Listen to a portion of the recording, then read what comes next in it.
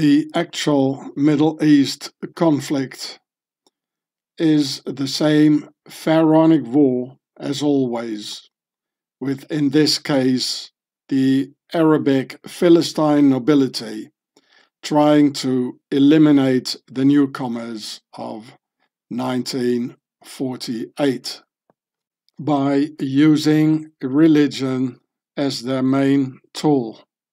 The battle in Gaza is not between the peoples, but between the 1948 newcomers of the Jaywalker nobility, here to the left, and the Arab Philistine nobility, here to the right. So here it says Baron Ferdinand de Rothschild. You know, they are barons, or they look like barons. You see the Maltese Templars cross here, because they are very much Republicans. And here Alfred de Rothschild. So these are for the horizontal Republican rule. They have to, they need to, because the Jaywalkers, they didn't have any land in Europe. So they needed also a new system. So they really like the Templar system. And these ones are the vertical rule, you know, the feudal system. You can see this. Here the slaves, and here the feudal masters.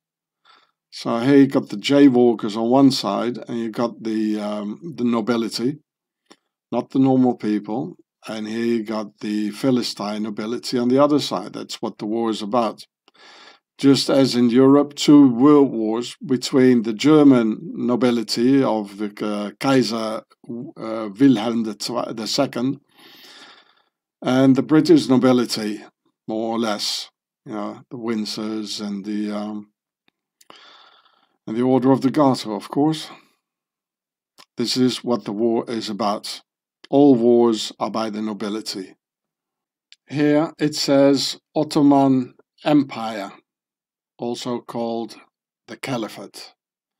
For the Arab nobility, Gaza and the entire JJ base still belong to the Turkish Ottoman Caliphate. Therefore, the Arabic nobility use religion as a pretext to bring back the Caliphate. Whereas a Caliphate was never by God, Allah, nor the people, but a Caliphate is a terrible feudal dictatorship by the Oriental nobility. So here you can see the flag with 100 years, and here it says 100 years without the Caliphate. So this year, 2024, it has been exactly 100 years ago that the Caliphate ended in 1924. And that happened on March the 3rd. So this March the 3rd, which will be coming up next week, it is exactly 100 years ago that the Caliphate was abolished. And we can all see in the media these terrorist groups, they all want the Caliphate back. So we will see on March the 3rd some very terrible things going on as a celebration, you know, to get back the Caliphate, you know, which ended 100 years ago. So here you can read about the Ottoman Caliphate. That was the last Caliphate. Here is one of their flags. You see, it's, you know, it's not by God, all this, you know, it's a nobility coat of arms, you know. So when did it end? Here it says the abolition of the Caliphate in 1924, when the Turkey, you know, became from a vertical rule caliphate a horizontal rule republic by Atatürk. And Yeah, that's Atatürk. Freemason, because the Republic is Freemasonry. And that's why there's a lot of talk, you know, by the Catholics and religion, you know, that the Freemasons are bad, but it's exactly the same thing as the vertical rule by the Caliphate. You know, they're the same people. So here it says here, this is the chapter about the abolition here. Here, this is the last caliph, and here it says, on his initiative, the National Assembly abolished the Caliphate on March 3rd, 1924. So next week we have a March 3rd, 2024. You better watch that date, people. So I punched here today's date, and I've got my computer on French. So lundi, it's Monday, 26 février is February. It's almost the same word, you know, 2024. So I'm telling you this on about March 3rd, 2024, and that it's 100 years ago that the Caliphate ended, which will be in a week's time, or even less, maybe 5 days. Yeah, 5 days. So I won't be finishing this video on that date. So we are 5 days shy of the date, and I'll probably publish this video a couple of days after, because it's a lot of work doing this. Sometimes I need 2 or 3 weeks to make a video. You know. So when at this date, you know, all shit hits the fan, and I'm coming like 3 days after, like saying, well, you know, this date, this and this will happen. You have to know that I'm saying this 5 days before. It needs a vertical war against our masters to stop all the horizontal wars in between the peoples. Hamas is a tool by the Arabic nobility, and the J.J. state belongs to the J.Walker nobility, like the barons of Rothschild, the Levi-Strauss nobility, and others. Therefore, on October 7th, the J.J.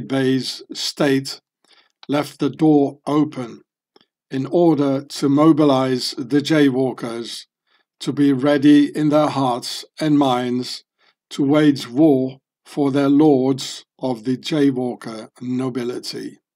The Gaza war is, as usual, an inner war within Pharaoh's nobility, and the people have to fight it for them. This time it's not the German nobility, but it is the Arabic nobility who wants the J.Walkers dead and gone. And as crazy as it looks, Prime Minister Netanyahu and the rest of his J.Walker nobility in Parliament had to sacrifice 1,200 innocent J.Walkers in the J.J. base on October 7th in order to save the whole country and to make the people of the J.J. base ready to fight for their lives. So I wrote it down for you here. Here it says NWO. I can't pronounce it because of the censorship.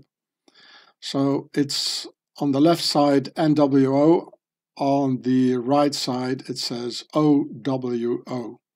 This is old, and this means world, and this is order, and this here is new. It's the horizontal rule versus the old vertical rule of the royalist feudal Arabic nobility of the Caliphate. And this here is the Republican jaywalker nobility. Of course, there's also Arabic republicans, like Egypt here, or Turkey. Turkey became a republic in 1924 on March 3rd. So it doesn't really matter if Egypt or Turkey, if their religion, if there are Muslims or Arabs, just like these ones here, and the poor Philistines, as they say.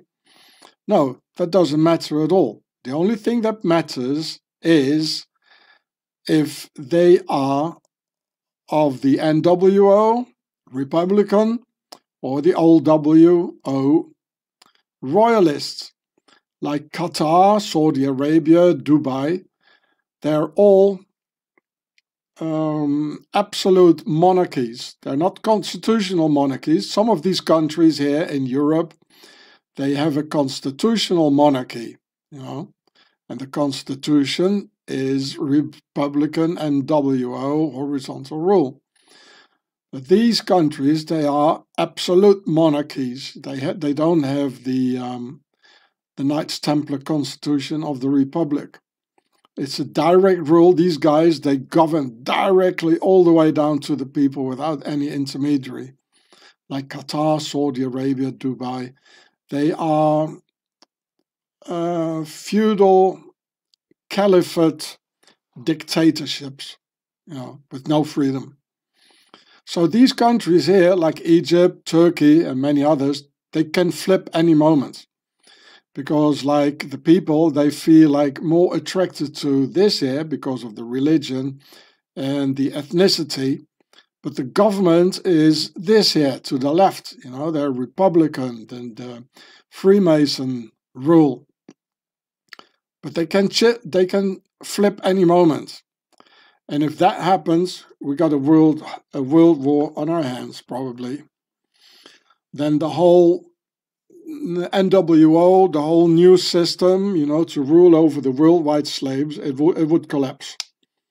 So it is in fact an internal war between the Arabic nobility to the right and the jaywalker nobility. So the Gaza war is an internal war, in fact, of the nobility. And these nobilities are both of pure Pharaonic Erev Rav, or the jaywalker nobility, and also the Arabic nobility. So it's the traditional war between the OWO, vertical rule of the Royalists, and the NWO, horizontal rule of the Republicans. The JJBs, USA, Europe, Turkey, and Egypt are all NWO Republicans. And countries like Qatar, Dubai, Saudi Arabia, and of course the House of Windsor, they want the vertical rule royal caliphate for Gaza and the Philistines, for which they use religious zealots like Hamas, Hezbollah, Al-Qaeda, IS, and whatnot, who wrongly think that a caliphate is by Allah and for the people. They have no idea what they're actually fighting for in reality. Blinded by religion and by the lies of the Arabic nobility, the religious Muslim zealots don't see that, in fact, the caliphate is to reinstall Pharaoh of the Arabic nobility. So this Pharaoh's nobility, in Arabic they call it Fir'aun. Pharaoh is Fir'aun. So the caliphate is Fir'aun. And this is why the IS, in their black flag, they were raping children and terrorizing people, torturing people. These are not things you do in a religion, you're not supposed to do this. And these are the things the nobility has always been doing. Raping like a harem and torturing people, put them in a dungeon. And this is Fir'aun. So as many Muslims believe, the IS, there's a lot of conspiracy theories. And even I met white people, Europeans, who believe that the IS was set up by the CIA, which is complete nonsense. They have no proof for it at all. The only ones, who have an advantage, by founding the IS and their black flag, who want the Caliphate, is the ones who really are the Caliphate, or really were the Caliphate, the descendants of it, the nobility. The CIA is of a republican state, which is a horizontal rule. They do not want a vertical rule, so it's complete nonsense. As most of the stuff on the internet is nonsense. The media are telling nonsense, and then there's the controlled opposition. It's all nonsense. Where does the name Hamas come from? Hamas is an anagram for Sham, or the land of Al-Sham, which combines Syria, Philistine, Lebanon, and Jordan, which indicates what it's all about, namely to install the Caliphate of Sham, or the Caliphate of Al-Sham, what in fact the IS aimed to do, and what Hamas also wants. Now look at the Hamas letters, H-A-M-A-S. Now just toss them around and you get Sham, or Al-Sham, meaning that Hamas has nothing to do with religion, and in fact violates the values of Islam. So here it says Hamas is an anagram for Sham. So this part of the world here is Sham. So this here is the JJ base here, or here it says Philistine. I can't pronounce the name, neither the other name because of the censorship. Here's Jordan, this is Syria, and this is Lebanon. Altogether, this is Hamas. Here's the Al-Aqsa. So, and here it says Hamas is Sham. Here it says Sham includes present-day Syria, Palestine, Lebanon, and Jordan, extending from the Euphrates River to the Sinai. So this is actually what they mean, from the rivers to the sea. This is not the Jordan River to the Mediterranean, no. It has all to do with the Caliphate. From the river to the sea is from the Euphrates rivers to the Red Sea here and to the Mediterranean. So the rivers are here to here and here. This is what it means. So Hamas is Sham. Don't trust the media. They're telling you a lot of nonsense. But the media are good, to see what's going on. But they don't tell you why it's going on, neither who is behind what's going on. In this video, I tell you all what it's all about, because my house taught me so since I was 12 years old, from one generation to the other, in the French diaspora in South Africa. And I explain what my house is in this video here. I made it 5 years ago. Here's the title in the same channel. When I was a young homie Ross at school in South Africa, there was a boy with big flappy ears, which we called chimp ears. At that time, we didn't know how true that was, because now, 50 years later, it has been proven genetically that humans share no less than 98.8% DNA with the chimpanzee. That's almost 99%. It says 98.8% DNA, which they have in common.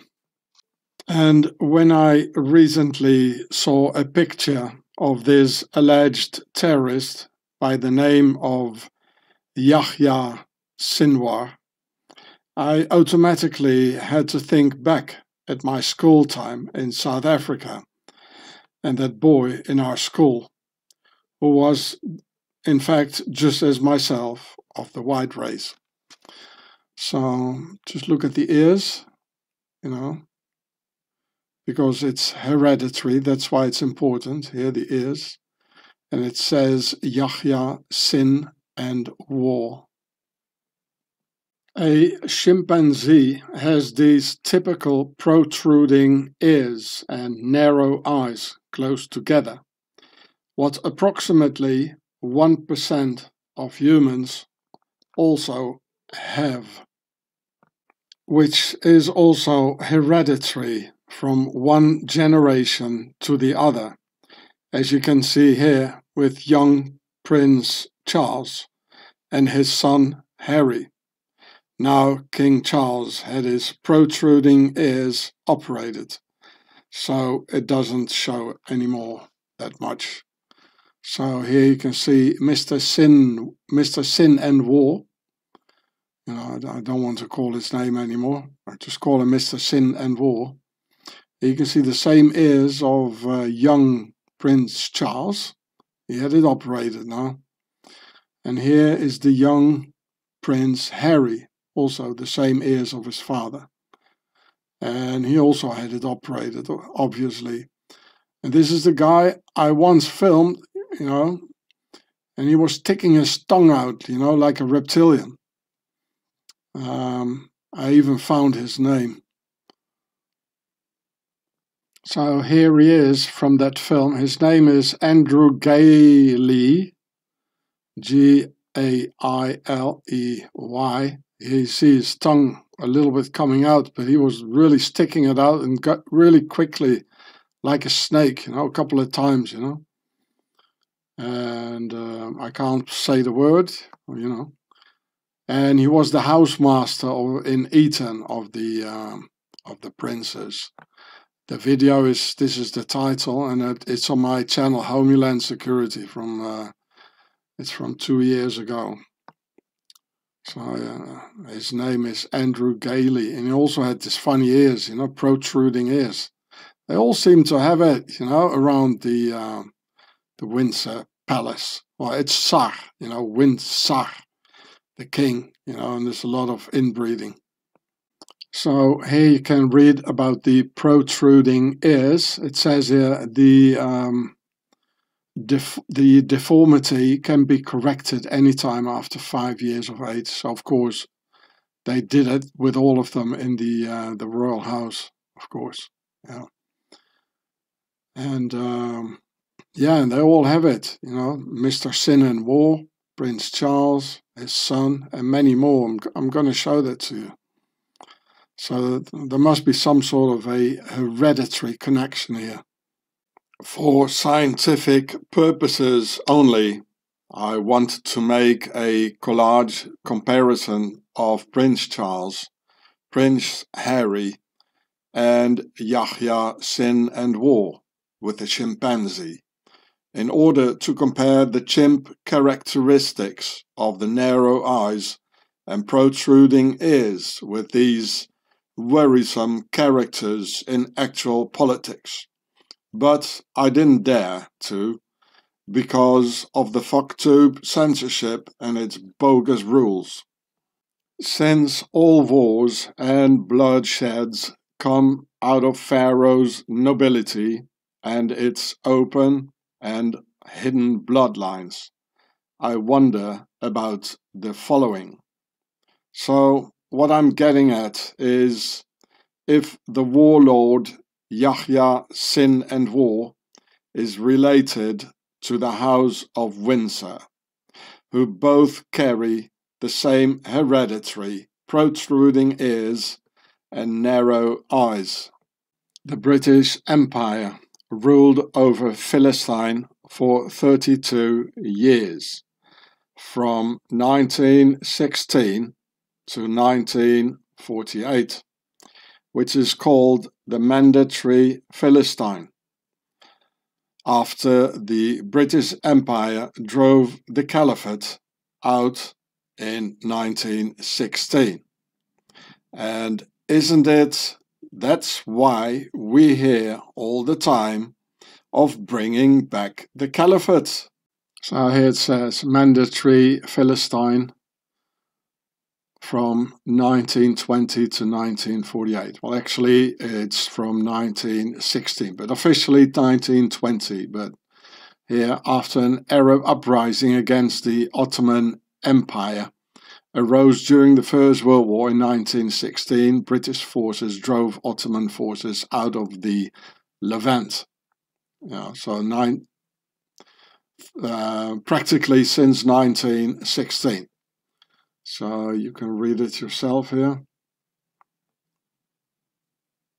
Here it says Mandatory Philistine. And this is very important. Well, it's quite long, so you can look it up yourself. So theoretically, the British nobility had all the time to procreate a bloodline of sleeper agents, which is what Pharaoh's nobility has always done, as blood is thicker than water, as the proverb goes, and only the own bloodlines can be fully trusted. So here it says, blood is thicker than water. And look at his ears, the guy with the tongue, also the same ears, so also probably same bloodline, another sleeper agent. They did the same in Afghanistan, by the way. Haven't you noticed that NATO's occupation of Afghanistan lasted exactly 1 generation? 20 years to procreate and train bloodline sleepers who look Afghan from the outside, but are Pharaonic inside. Also, the Romans have done this with the white tribes of Europe. So here it says the fall of Afghanistan, 20 years of imperialist meddling. Imperialist, that means an empire, the British Empire. And look at the badge of the Afghan dude here. It's a pyramid, That's what it means. The pharaohs are in control now. And even the Taliban, it's all infiltrated, and it's not the same Taliban anymore. Just look at the comparison of the alleged terrorist Mr. Sin and War and King Charles. Maybe the British Empire wants Philistine back. Even more so listening to Prince William, who's telling the jaywalkers to stop killing the Philistine terrorists, while Prince William is a killer of Muslims himself, who killed innocent Muslims in Afghanistan. So this is what he says here. You can read the whole thing. He says here, I, like so many others, want to see an end to the fighting as soon as possible. So he says he doesn't want to have the Hamas killed, And I think the reason is quite obvious, as I just showed you the pictures before, the hereditary pictures. Here it says, Prince William and Prince Harry have killed many innocent Muslims in Afghanistan. And if you look at this image here with the swastika, this family seems to be obsessed and with wars and fascinated with, murdering innocent civilians, what exactly, what the Nazis did, especially in killing, defenseless jaywalkers, which what he's saying here, stop defending yourself, will lead to the same thing as what you can see here on his arm. Prince William's brother, Prince Harry, recently wrote a book called Spare, in which he's boasting to have killed even more Afghans than his brother William. The killer prince boasted to have killed at least 25 Afghan Muslims. So here it says, here you see him in his Apache chopper. Prince Harry reveals he killed 25 in Afghanistan. That's what the British media said. And Prince Harry admitted to killing 25 people during his military service, confessing he's neither proud nor ashamed of it. Oh, he's not ashamed, eh? Well, that's why he announced it. And the book is called Spare. I mean, spare? Spare what? Spare tire? Sparing the Muslims? No, not really. Sparing the jaywalkers? No, neither, with his swastika on his arm. So what's spare? Must be a spare tire then. So here it says, hey, you see him again with the chopper in Afghanistan with the swastika. It says, jolly good fox hunting in Afghanistan, starring Prince Harry. So, it's funny actually that they call the chopper an Apache. It's like, they were at war, like America, with the Apaches. So why the conquered people, why given the honor of an Apache chopper? Maybe in 10 years the choppers are called Hamas, when they conquered Hamas. And it's weird, isn't it? So here you see the other one, Prince William, here as well, in Afghanistan. Here you see the Afghans, the Pashtuns probably. And here it says, a jolly good fox hunting in Afghanistan. Code name, Wales for the killer princes. So here it says Wales, it's their code name. And in Wales, there's the Celtic people living there. They speak a Celtic language, It's another conquered people for which they use the name, just like the Apaches, So it's not really far off, that the next chopper will be called Hamas or Philistine or Jaywalker or whatever, You can see this. Another conquered people, the Celts. By the Roman Empire. Well, who was the Roman Empire? The elite are all pharaohs who came after the Germanic tribes sacked Rome. They came to France and became the nobility. So I guess these killer princes are the very last to utter a single word on the Gaza war. And just look again at the comparison of Killer Prince Harry with Yahya Sinwar, Mr. Sin and War. They could very well share a couple of hereditary genes of the royal Pharaonic house of Windsor. Only the nobility can raise an army and an organization like Hamas. Nobody else can do this. And this is what these pharaohs have been doing for thousands of years. They fight another people from the inside out. And even before the British Empire ruling over Philistine, the Ottoman Caliphate brought their amount of aristocrats into Philistine, whose descendants are still there, partially. So here is an octagon here. It's universal for the nobility, with an inner circle here.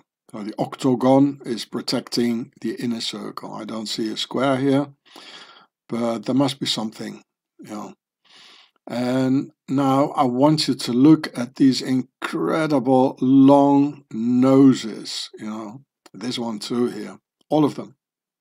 Now look at this one, and this one here, incredibly long.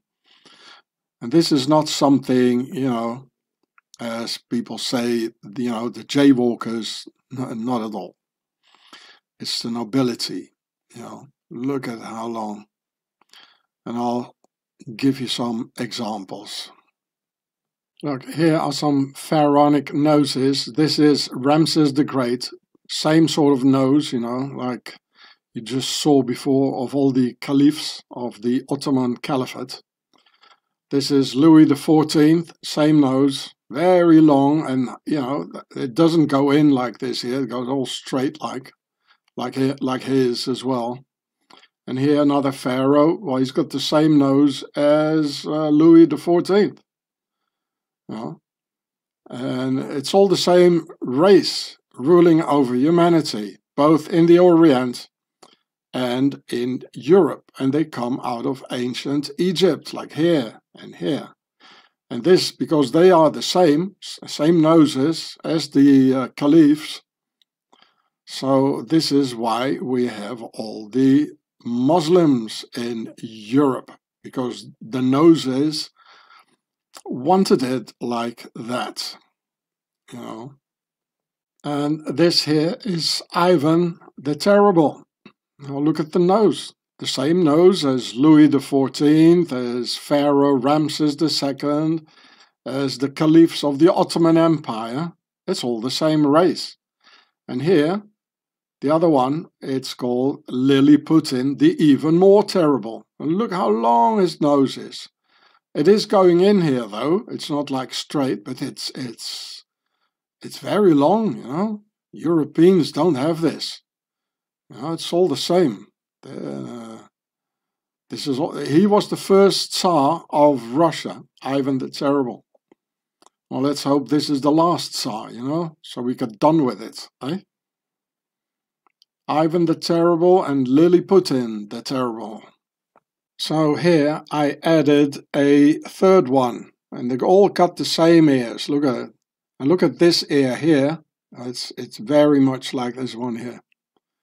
And so this is Amin al-Husseini of the Philistine nobility, al-Husseini.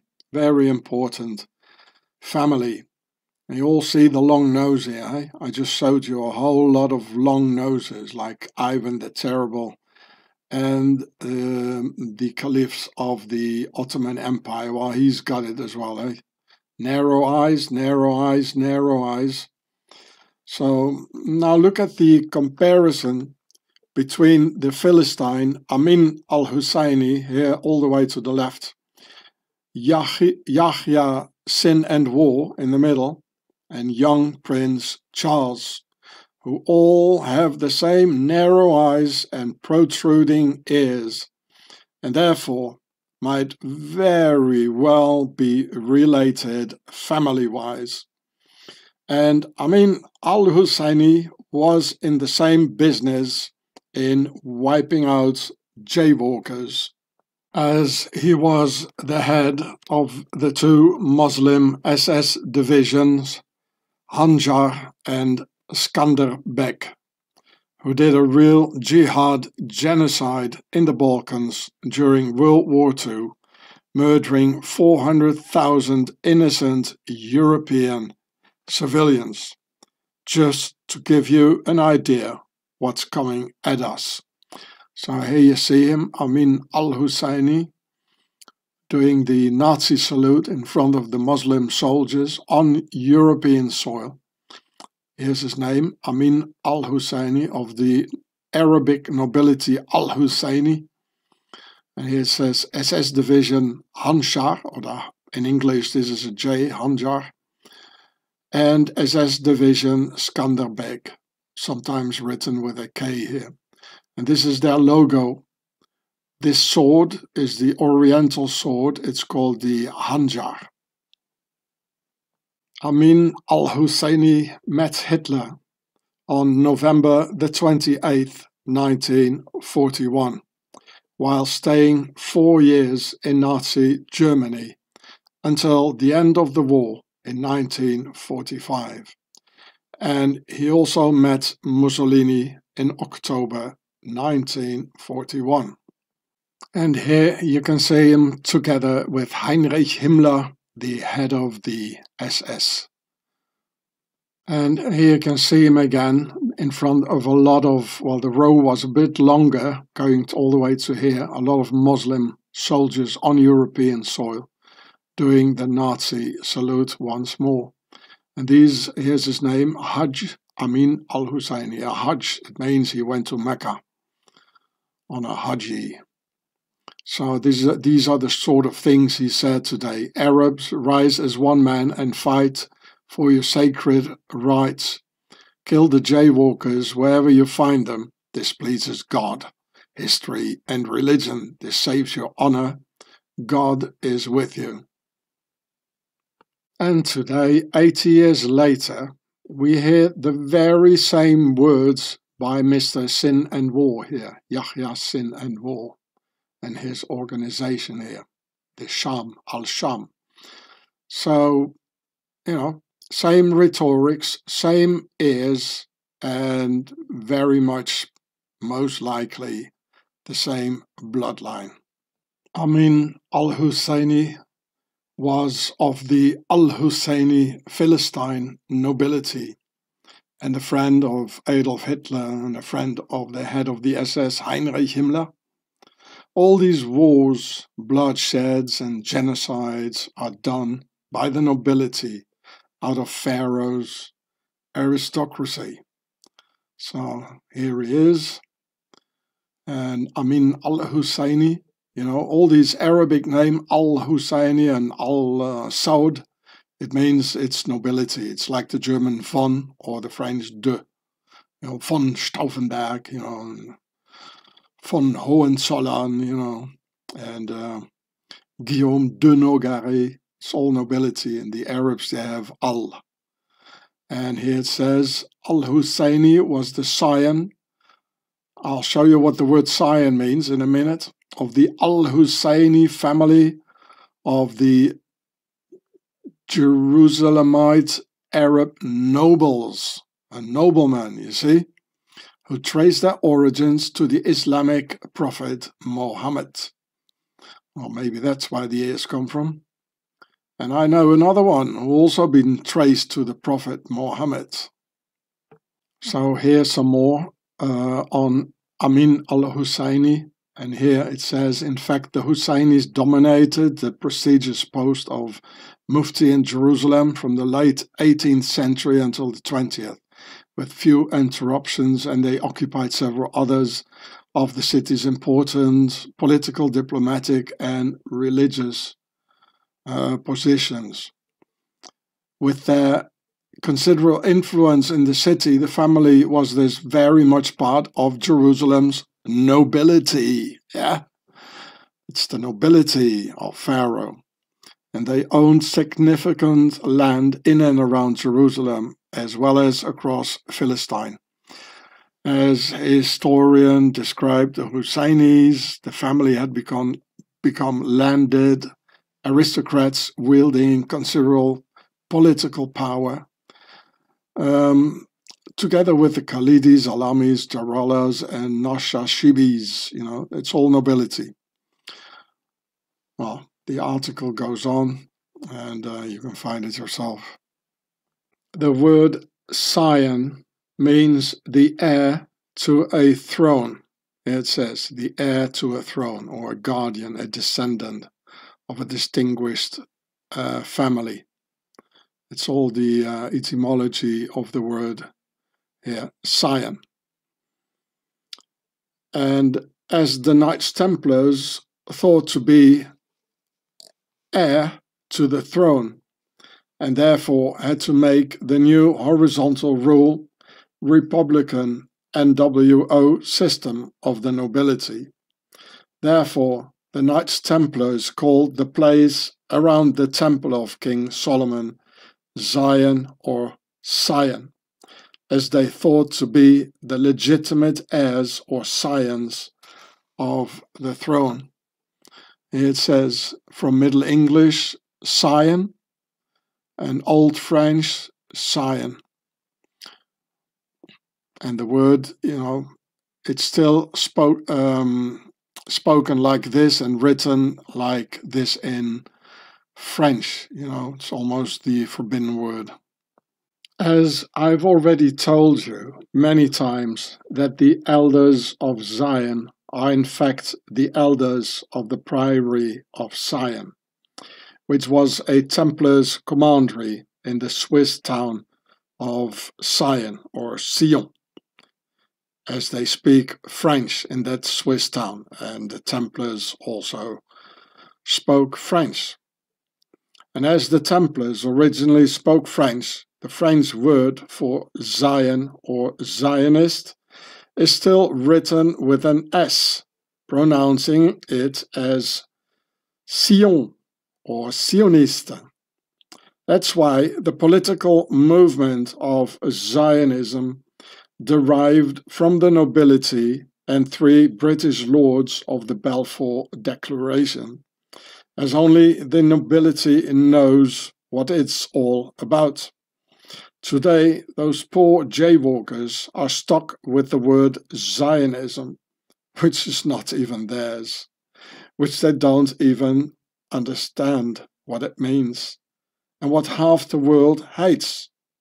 So much for God's chosen, who don't even know their own history and have no clue what's really going on.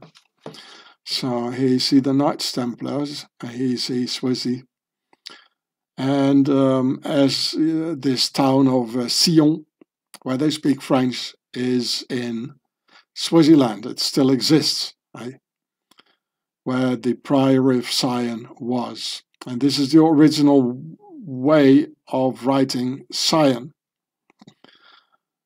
And from the Old French, it's without the C, it's S-I-O-N. And so the elders of the Priory of Sion. And they are the heirs to the throne of King Solomon. And King Solomon was married with the daughter of Pharaoh, as it says in the Bible. It's all turning around this, the Temple of Solomon and Knights Templars, and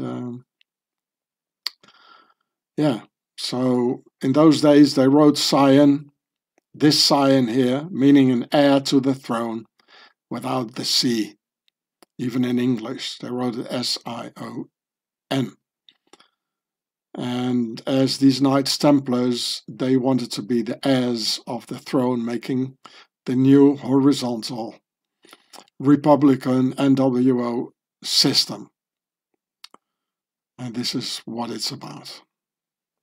From what I heard from my house when I was a kid, it was actually the Russian Tsar nobility, or around the Tsar, who wrote this book of pages, The Elders of the Priory of Sion, or just The Elders of Sion, because they hated the Templars that much, who wanted to kill the Tsars, with the revolution and make the new aristocratic system of the republicans and horizontal rule.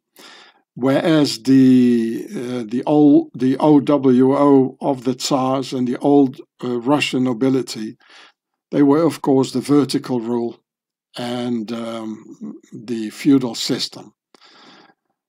And so they were very much afraid of these, of the Priory of Sion, actually, the Knights Templars.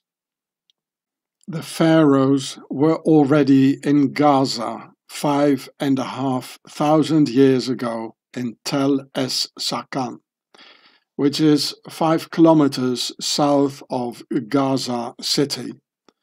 And you better believe they never left, and that their descendants are still there and became the ruling aristocratic families of Philistine and Gaza, like the Al-Husseini dynasty, together with the Khalidis, Al-Lamais, Jaralas, and Nashashibis, the type of ruling elite who always want more without working for it, as the nobility always did worldwide, and of course including the very much existing Oriental nobility and their science, who just want to grab everything for which the jaywalkers worked for in the JJ base. Of course, this idea doesn't please very much the jaywalker nobility, like Baron de Rothschild, the Levi and Strauss nobility, who own the JJ base and their jaywalker slaves. So the Gaza war is basically a war between the Arab nobility and the jaywalker nobility. Whereas the worldwide media portray the Gaza war as a war between the jaywalkers and the Philistines, which is entirely wrong. We're being played as usual. It's not a war in between the peoples. So here you see a Philistine, an Arab, with a tablecloth on his head or something. And you see the J runners or the jaywalkers running as usual. So this is the people and this is the people. And here it says, from the river to the sea, Philistine will be free. This is what I told you about. And it's not from the Jordan River, as they say, till the Mediterranean. No, this is what I told you. It's about Hamas, which is Sham, and it's from the Euphrates River to the Mediterranean and the Red Sea. It's all about Sham. It's not about just this here. So this is what it is, again, about the river to the sea. And it says again, Sham includes present-day Syria, Philistine, Lebanon, and Jordan, extending from the Euphrates River, from the river to the Sinai. So to the sea. Here, this is the Sinai here, and this is the sea, and here's the sea. It's all about Sham, which is Hamas. Hamas is Sham. Hamas is an anagram for Sham, as the nobility always covers up things, and the nobility in this case is the Caliphate. So here it says, Tel As Sakan, it means the hill of ash, is a now almost entirely destroyed tell or archaeological mound standing some 5 kilometers south of Gaza City, in what is today the Gaza Strip on the northern bank of Wadi Gazeh. It was the site of 2 separate early Bronze Age urban settlements, an earlier one representing the fortified administrative center of the Egyptian colonies in southwestern Philistine. From the end of the 4th millennium, that's 6,000 years ago, and a later local Canaanite fortified city of the 3rd millennium. The location of the mouth of what was probably a paleo channel of the river allowed it to develop as an important maritime settlement with the natural. Its geographical location, and here, of the position of importance of the crossroad of land-based trade routes between Canaan and the Old Kingdom of Egypt. As of 2000, the early Egyptian settlement was the oldest fortified site known to researchers in both Egypt and Philistine. Well, it goes on, you can read it yourself. So here it is, this is Gaza. So, they're all fighting, about this, Philistine, and, the jaywalkers, they say, oh, it belongs to us. And then the Philistines, they say, oh, it belongs to us. But who was the first? That was Pharaoh. So to whom does it really belong? Yeah, Pharaoh. And they're the nobility. And and they make all the rules, and this is what the fight is about. Yeah, the Egyptian city, the Bronze Age port dates to the end of the 4th millennium BC and was contemporary with En-Besor, an Egyptian First Dynasty staging post along the ways of Horus, trade route in the northern Negev. En-Besor, Zor, that's from Sar, meaning the king or pharaoh, was much smaller, but it was an important source for fresh water supply to caravans. There were also some other small Egyptian settlements in this area. The architectural remains, as well as all of the findings from Area A, are typical of the Nile Valley around 3000 BC. The only other Egyptian settlement in this area that was older than Es-Sakan was Taur Ik-Bene. And here's this En-Besor. We can have a look at it. It's near the Gaza Strip, so it's full of pharaonic stuff there, It's not like as they, here's the En-Habasor. It's, where the October 7 massacre was like, There's probably one of those kibbutz now or something. And anyway, pharaohs were already there 5,500 years ago. And they left descendants who are now the nobility, either, jaywalker nobility and Arab nobility. And this is what the fight's about. So here it says the history of Philistine, and I'll let you read it yourself. Yeah, it's quite long, But what I find interesting here, it's about the chapter about the Egyptian dominance here, and all of this was called Canaan, and in Canaan. There's the word ka. It means the soul when you're still alive. It's a demotic pharaonic word, and na an, on. It's from on, Osiris.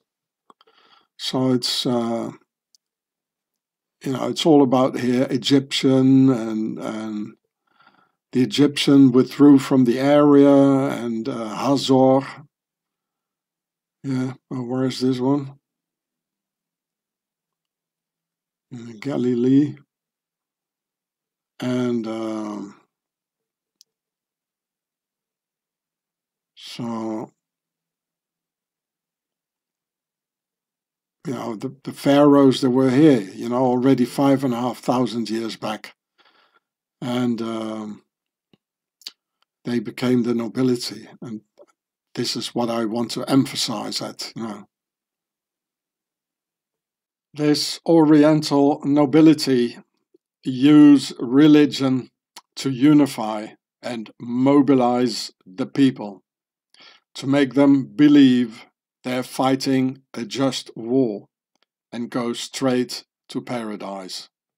When they murder a couple of jaywalkers, all blessed by Allah, to murder, rape, mutilate, torture, and lie. Just as the Nazis made a religion out of this here. This here is the same Hamas-Hitler technique to unify and to mobilize the people behind an identitarian idea and a widespread uniformed symbol in a total dictatorship by our masters of Pharaoh's nobility, who created religion in the first place back then in ancient Egypt in order to subjugate the dumb slaves through invisible hocus pocus. When I see this, with text here, holding it up and with a megaphone shouting with a Philistine flag and the tablecloth here and here over their heads. You know, I have to think of, you know, a political movement, you know, and not a religion. It says here, massacre those who insult Islam. I mean, this is political and even worse. It says, freedom, go to hell. And the G is made out of 2 crescent moons here. Now, charming, isn't it? So personally, I must say that Islam is not a religion anymore. But Islam has become a political movement that is aggressively protesting in all the capital cities of all nations in the world and shouting murder and genocide of the jaywalkers and all other religions. So here it says, behead those who insult Islam. And this is in a European city, in England, this here. Massacre those who insult Islam. You know, it's like what I'm saying. You know, they're calling for murder, and here, I don't know, it's also a European or an American city. It says keep the world clean, and to put the JJ base state in the garbage can here. I mean, this is hardly, you know, religious. You know, this is political. This is political, and this here, no, it's even worse. You know, it's not even political. This is, you know, there's no diplomacy or something, you know. This is plain murder, crime. This is crime, war. So it's, you know, in my eyes, if I see this, I don't think of a religion. I think of a political movement, you know, that has even got worse than a political movement. These are not the acts of a peaceful religion, but these are the acts of a worldwide brutal political movement, shouting instead of contemplation, and murder instead of compassion. So this was also in England. It says here, slay those who insult Islam. Europe, you will pay. Demolition is on its way. Oh, that's a nice rhyme, eh? Europe, you will pay. Demolition is on its way. Behead those who insult Islam. Butcher those who mock Islam. Europe, you will pay. And extermination is on its way. Well, charming. And this is happening in European cities. And again, if I see this, it doesn't make me think of religion, but it makes me think of of 2 things, you know. It makes me think of a political movement, and it makes me think of a mob. Anyway, since 2005, Islam as a religion has been dead officially. When the Arabic nobility of Al-Saud blew up the G.I.U.R.E.H, where the Hajis threw stones at the 3 obelisks in order to kill Iblis. So here you can see it's an obelisk, and we're all throwing stones. And here it says G.I.U.R.E.H 2005, it's the end of Islam officially. And that's what real Muslims told me, you know. And so they were throwing stones at the obelisk. Well, not a bad thing, I would say. Because of this and the destruction of the G.I.U.R.E.H, the Hajj to Mecca is not valid anymore. And the Hajj is one of the 5 pillars of Islam that has crumbled. As it has been prophesied that in the end times, Islam as a religion will disappear. These will be the signs, one of the signs of the end times in Islam. So in 2005, here it says again, G.I.U.R.E.H, 2005, you know, they blew up with explosives, this here. So they couldn't throw stones at Pharaoh anymore. And they replaced it with 3 ovals. Of course, there are 3 for the concept of 3, which is the old world order. And now there are 3 ovals, 3 of these here. You know, like the Oval Office, you know, or like yeah. So this is, here it says today, and this is before 2005. And here you can see the actual footage of how the G.I.U.R.E.H was blown up. Even here, there's the 3 of these here. And there were 3 obelisks. Here you can see the explosion going on here. You know, it says here the old G.I.U.R.E.Hs were blown up and replaced with new ones. So the footage can be seen on my channel, G.I.U.R.E.H here. It's 12 years ago, from 2012, and here's the title. So, and now there's nothing to be found about this anymore. Not in Wikipedia, nowhere. And of course, no footage anymore. You know, they completely hide it. What happened here? Of course, these pharaohs or Firaun of the Arabic nobility didn't like it very much that the slaves were throwing stones at these 3 pharaonic obelisks in Mecca at the G.I.U.R.E.H, because the obelisk is the symbol of pharaonic domination. Pharaonic domination as through the house of Al-Saud, who therefore blew up the G.I.U.R.E.H in 2005. So here it says Pharaoh Al-Saud. So here you see a couple of dudes of the, 4 probably, of the royal dynasty of Al-Saud, together with their beloved pharaonic obelisk in Washington, D.C., in America. So, you know, you can see here how they love it, you know, to be near their obelisk here. Otherwise, they wouldn't do this, right? You get it?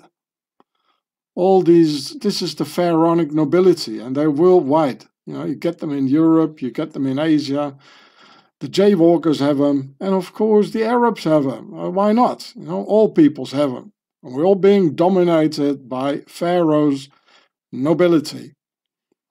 And of course they didn't like it, you know, that the slaves, they threw stones at their beloved obelisks at the G.I.U.R.E.H during the Hajj in Mecca. So they blew it up and destroyed it, you know.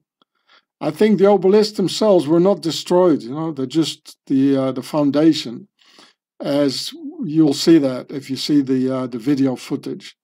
They probably kept the obelisk somewhere. Of course, a pharaoh does not destroy an obelisk, right? So officially, Islam has been dead since 2005. And what's left of it is murder, rape, torture, taqiyya, and violent protests of this political movement that wants more land, like the Caliphate, for the nobility on the land of Al-Sham. It's the Oriental nobility who want the vertical rule feudal caliphate back and use religion for that goal, so the slaves can identify themselves under a common denominator. Just as the Nazis did with their pan-Germanism to unify the dumb slaves into a single fighting unit for the nobility. So here it says play and slay, which for these ones would be pray and slay. Here it says pray and slay, and the other ones play and slay. And these ones here do prey and slay with an E, as in predator, of the predator of Pharaoh's nobility. Here it says prey and slay. So we got play and slay, pray and slay with an A, and pray and slay with an E. It's always the same technique, which is another proof we're dealing with the same people behind the screens over and over again throughout the entire history. All these terrorist groups like Hamas, Hezbollah, Al-Qaeda, the IS and whatnot, they all want the Caliphate. So we can all be slaves in a feudal vertical rule by Pharaoh's nobility. Cool. In Gaza and the entire Philistine, many emperors and their elite dominated and left their nobility descendants at a certain time in period from Egyptian pharaohs, Babylonians, Persians, Greek, Romans, Ottoman Empire, the British Empire, and many more. And they've been fighting over that particular piece of land ever since, and leaving their consecutive nobility after each conquest, who now all claim a piece of the cake, while mobilizing the various commoners to do the war for them. So here on here's the side of the JJ base, and where they say we are not Netanyahu, this is the people. And here is the Gaza side, the people again, we are not Hamas. And this is exactly what it is, you know. It's the nobility fighting over this piece of land, and also how to rule it, most of all. Vertical versus horizontal. So here it says the history of Philistine. I have to take other words, you know, otherwise, like for this here, I have to take other words, otherwise the censorship will take away my video. So they were all here, you know, all these emperors and empires of the nobility, of basically Pharaoh's nobility, and they've all been fighting over the land. So it says, strategically situated between three continents, the region of Philistine, also known as the land of the JJ base. I can't pronounce this word, I'm sorry. It's full censorship. And the Holy Land has a tumultuous history as a crossroads for religion, culture, commerce, and politics. Philistine is the birthplace of the Jaywalker religion and Christianity, and has been controlled by many kingdoms and powers, including, there we go, ancient Egypt, ancient Jaywalker, JJ base, the Persian Empire, Alexander the Great and his successor, so the Greek, you know, the Hasmoneans, the Roman Empire, several Muslim caliphates, and the Crusaders. In modern time, the area was ruled by the Ottoman Empire, then the British Empire, and since 1948 it has been divided into the JJ base, the West Bank, and the Gaza Strip. So they've been fighting over it for ages, and the Pharaoh's nobility, after each empire, they left their descendants here. And this is the problem. Look, here it says that Amin al-Husseini is from a noble family. I have to tell you this again because it's very important. So here it says Al-Husseini was the scion, you remember scion, of the Al-Husseini family of Jerusalemite Arab nobles, who trace the origins to the Islamic prophet Muhammad. Look at the ears, eh? So Husseini is from a noble family. And he has the same ears and narrow eyes as King Charles and Prince Harry. So look at the ears, this one and these. It says here Amin al-Husseini, this is Mr. Sin and War, and this is Charles III. All these narrow eyes and big floppy ears, and it is hereditary. And here the other picture of Charles once more from 1967. Here says H.R.H. It means His Royal Highness, the Prince of Wales probably, or yeah. And H.R.H. in French it is S.A.R. Son Altesse Royale, and which is in fact his official title, both S.A.R. and for the people it's H.R.H. But amongst themselves they call it S.A.R. because Tsar, it means the king or the queen in the Demotic Pharaonic language. Very important for them. They know they're out of Pharaoh. And why else would Amin's brother, whom you can see here, Kamil al-Husseini, be made a companion of the British nobility's secret order of Saint Michael and Saint George?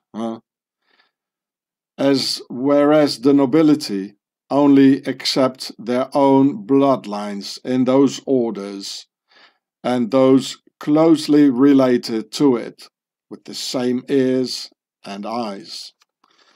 So here it says here.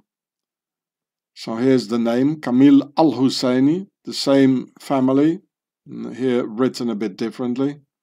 And the British also made him a companion of the order of Saint Michael and Saint George. There you can see the order. And he was succeeded by his brother Mohammed Amin al-Husseini. I think he's got the same ears. Well, at least he got the same head. And yeah, there's the order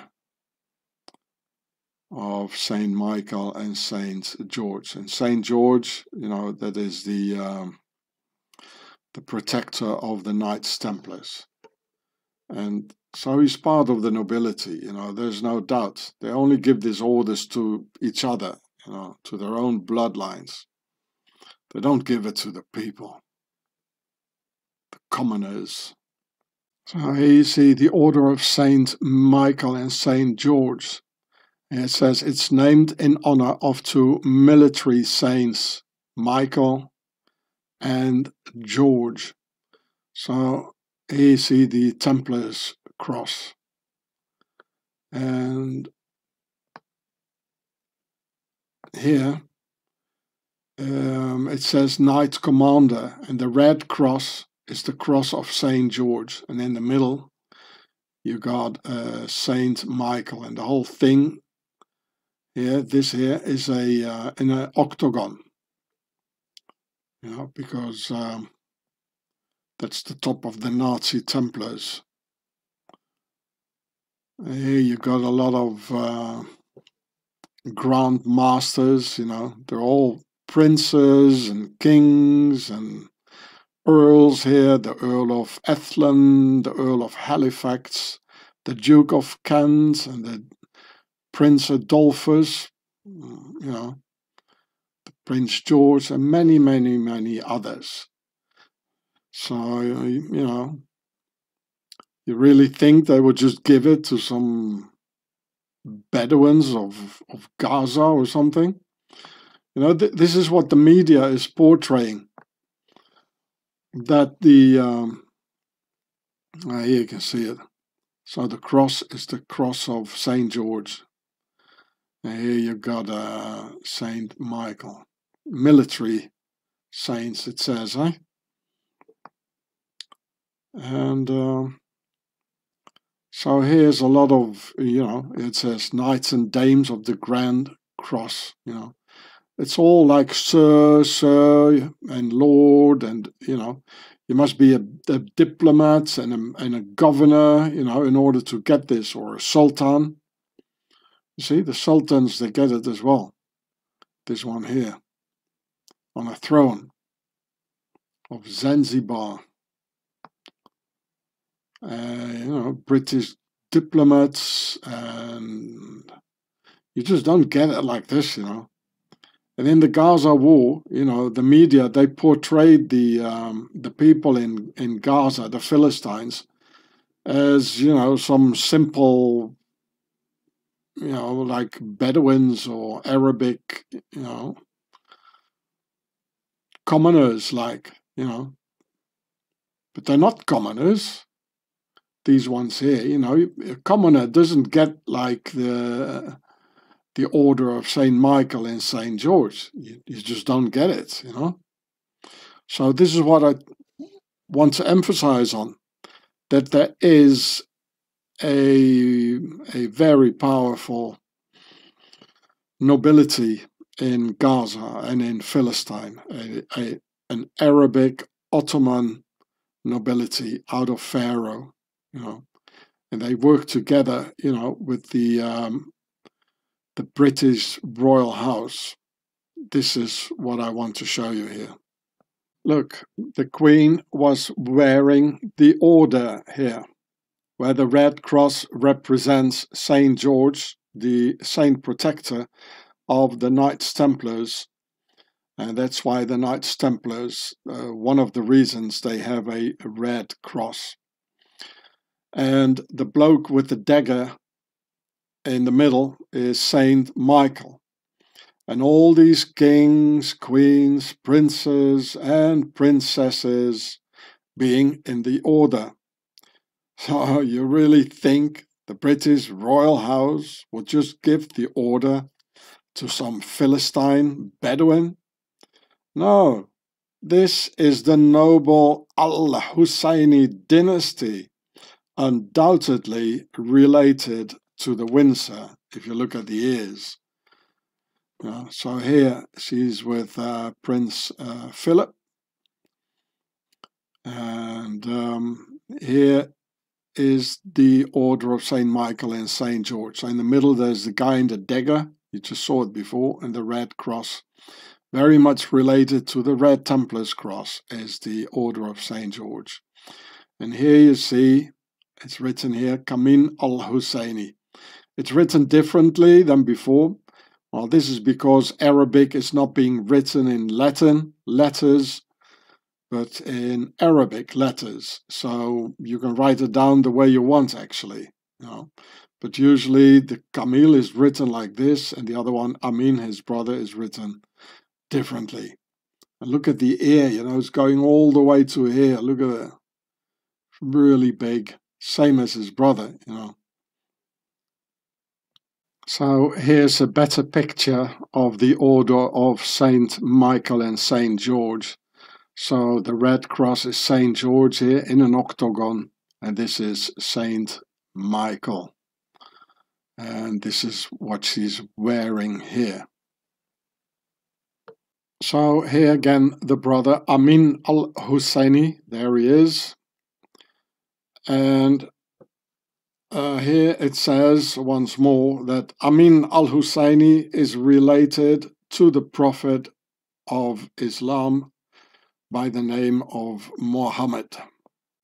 And in fact, so is King Charles III of Britain, a descendant of the Prophet Muhammad, through Zaida of Seville, a Muslim princess from the 11th century who converted to Christianity and became the concubine of King Alfonso VI of the Spanish royal house of Castile. And this Spanish house of Castile later on married into the house of WindSAR. And here you see the result. And his name is Charles Al-WindSAR bin Arabiya in his ancestral clothing, ready to defend the house of Al-WindSAR bin Arabiya and its religion with the sword.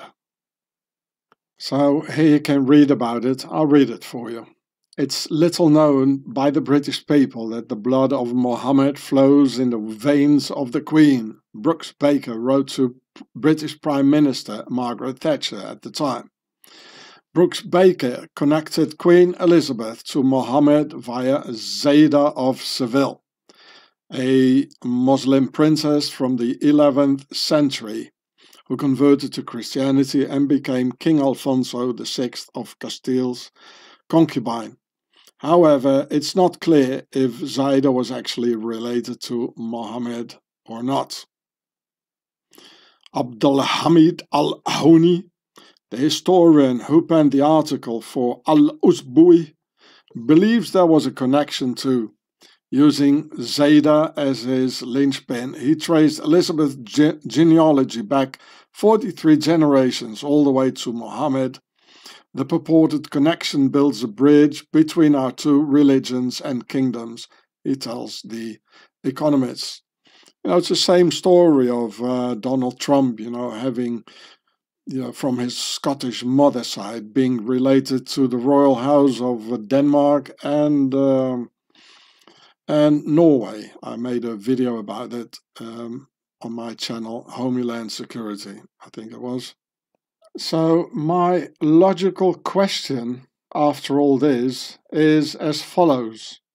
Are then those protruding ears from the prophet, whom they all seem to have in common as their ancestor, and that are now all over the news through the ears of this alleged terrorist here?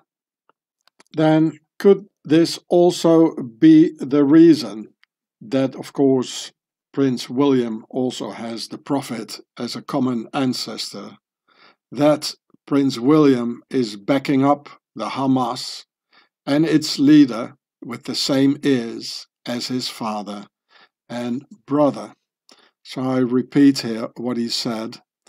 I, like so many others, want to see an end to the fighting as soon as possible. So he's implying that the jaywalkers shouldn't defend themselves. You see the swastika of his brother.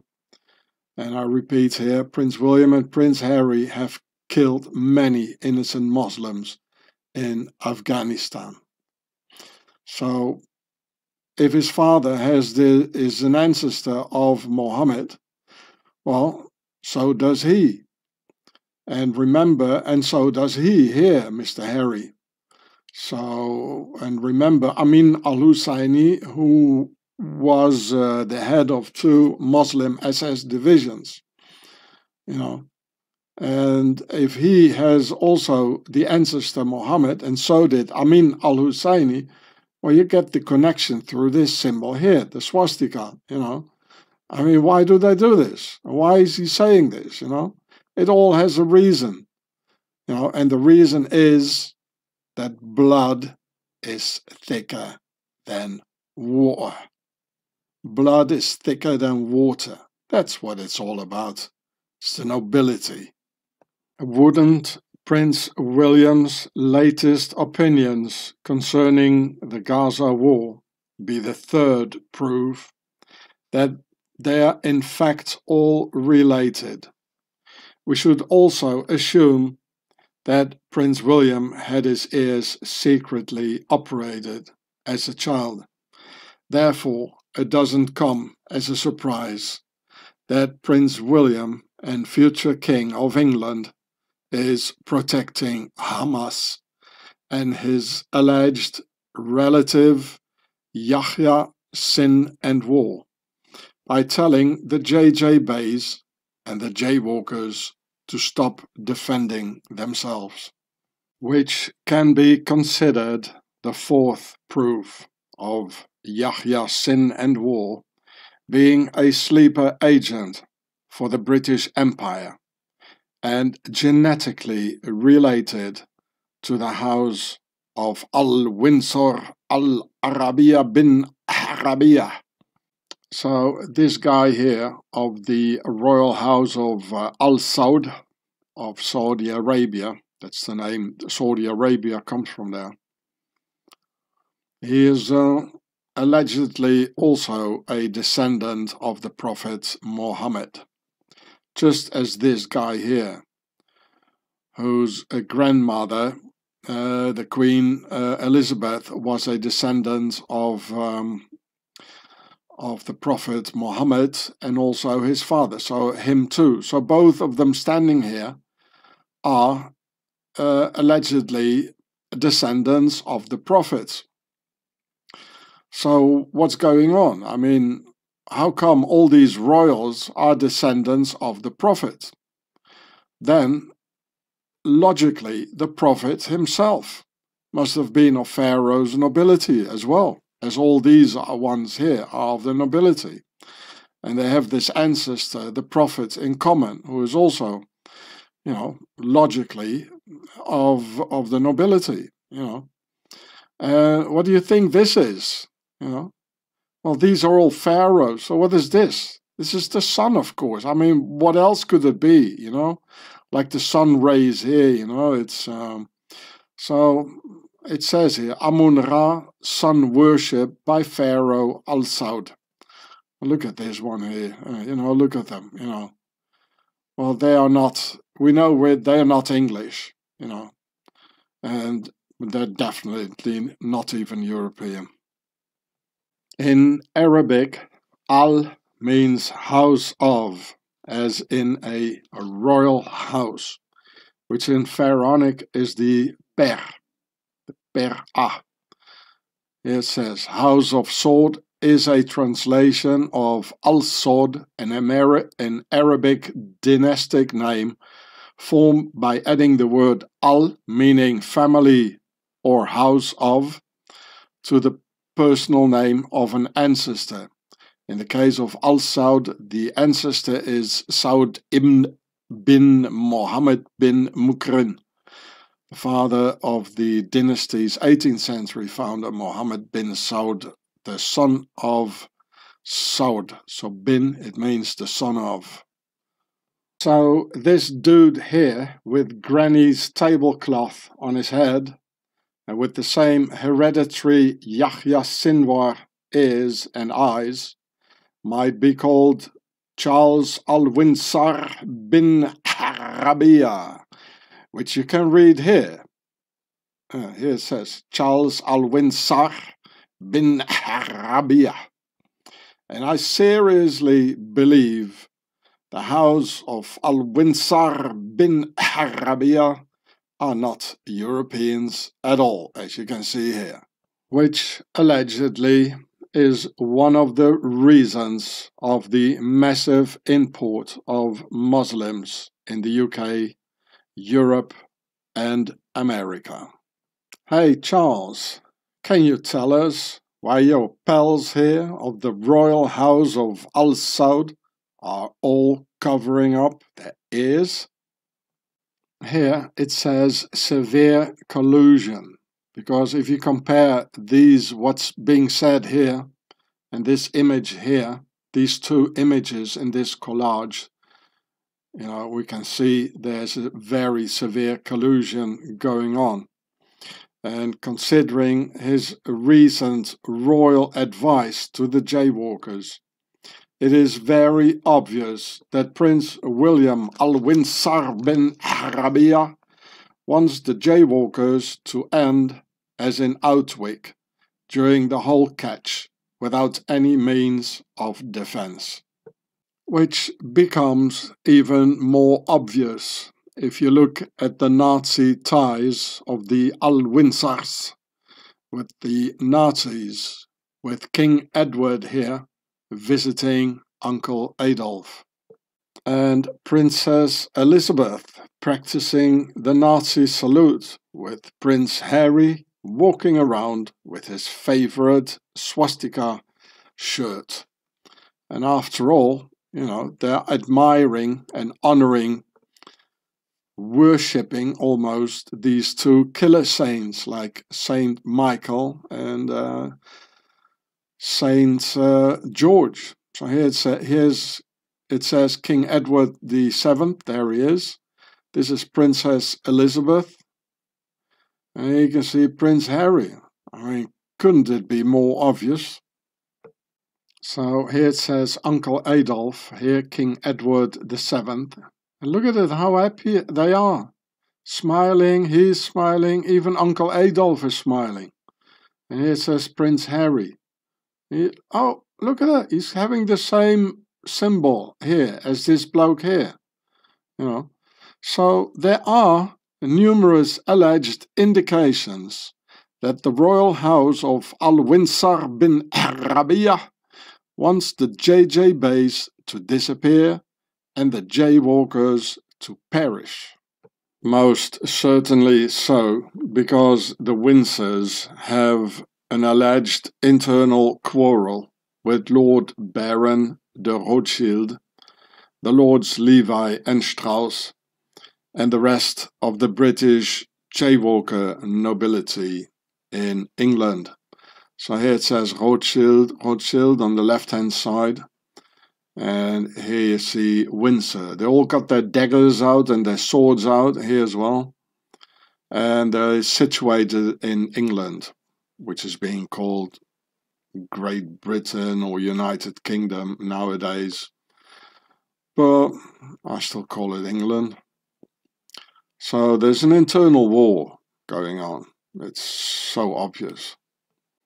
Mind you, that due to the jaywalker nobility's diaspora, and consequently not having had their own country for 2000 years, the jaywalker nobility, here on the right-hand side, have always been in favor of Republican NWO horizontal rule, whereas the royal house of Al-WindSAR bin Arabiya and their pals in Saudi Arabia, Qatar and the other Arab Emirates have always been for the OWO royal vertical rule of a feudal monarchy, which these guys here call a caliphate, for which they misuse religion in order to have the people fight for and build their aristocratic caliphate. Just as the Nazis had the Germans fight for the Aryans from the Pharaonic Arion, meaning born out of the sun, whereas the Aryan master race are, of course, Pharaoh's nobility in Germany and Pharaoh's nobility in England, who come out of Germany anyway. And the same thing happening now again in the Middle East, where Islam has been turned into Islamo-fascism by the Oriental nobility in conjunction with the royal house of Al-WindSAR bin Arabiya. Remember how the aristocratic Amin al-Husseini, here to the left, collaborated with the Nazis, while Philistine was under a British mandate. You all remember my video here, Agent of the Garter, Adolf Hitler, which we can see here in progress in this vicious Nazi circle by the royal house of Al-WindSAR bin Arabiya.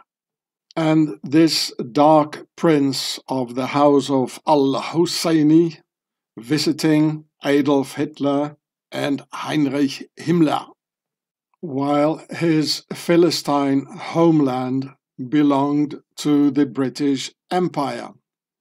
Is it that hard to see how the WindSARs are involved in all of this? They're connected to all the players and all their consecutive nations. I told you so, that all wars are internal wars of the nobility, and especially 2 world wars in between the new Republican NWO horizontal rule and the old royalist feudal OWO vertical rule.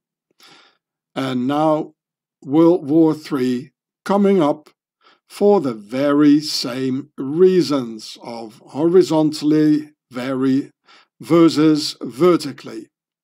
The Gaza War is an internal war of the nobility in between the Republicans and the royalists of the Caliphate. So here you see the guys of the Caliphate, and this they want to make a caliphate out of it, from the river to the sea, from the Euphrates River to the Mediterranean and the Red Sea. Look, here you can see the Jerusalem city wall with the sun hieroglyph in it of the 101 winged sun disk of Horus. So here it is. Watch my 101 movies.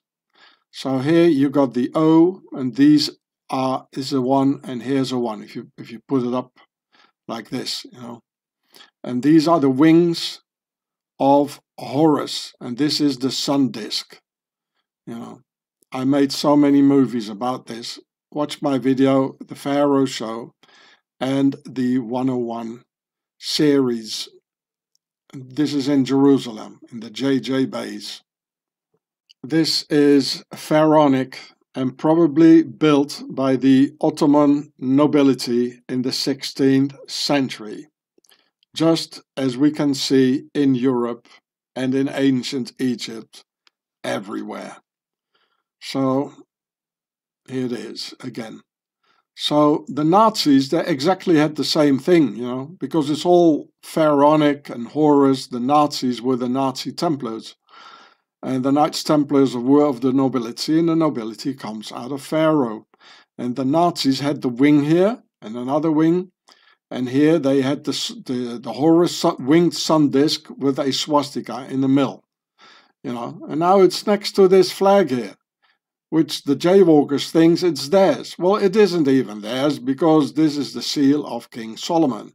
So this King Solomon seal is the same as this pharaonic thing here. You know, it's all by Pharaoh. And if the jaywalkers really were the supposedly, you know, God's chosen, well, obviously God would tell them all about this. But it didn't happen, you know. It's me, Homie Ross, telling everyone about this and telling the jaywalkers about this. So, you know, you have to, dear jaywalkers, you know, you have to let it loose, this thing about God's chosen people and all this, because it's just, it isn't true. Don't believe your Erev Rav, you know, and fight for your lives, you know. There's no God who's going to save you. You have to fight for your lives, and you have to do it now. Here you can read about the walls of Jerusalem. Look at it, it's quite magnificent, really. Very old stuff, you know, a lot of history to be seen. Here the Ottoman period, 6th century stuff. There it is, that wall. Magnificent, eh? That's very old, eh? Here, some more. If I would go there, I would go for this, you know, for the history, you know. All these old buildings you see here. This is probably older than the Ottoman Empire, because I'm not sure if the Ottomans, I mean, they were Turkish nobility. Look, it even has a fleur de lis, you know. Why does the Oriental nobility have the symbol of the French kings? Eh? Well, they're all the same, you know. You want to play soccer in a castle? And here another sun hieroglyph on the government building of Lebanon in Beirut called the Grand Serai, from the Pharaonic word Sar for king, or Pharaoh, as in Sar-ai or Sar-a, the big king. And, you know, here it is. Here's the flag of Lebanon. I think they have a tree in it, the cedar tree. Here you can see the sun disk of Horus in the middle. And here the two wings. You know, this is also 101. And, you know, why am I showing you all this? You have to know that there's a lot of nobility in the Middle East and they're still ruling everywhere. They always have been. And this is the reason for the Gaza war and everything what's going on. So here it is, Grand Serai of Beirut. Sar-a, you know, the big pharaoh, the big king, Sar-ai. So here's that building. You see the sun hieroglyph, and here's the flag of Lebanon. There's some more buildings that are interesting here.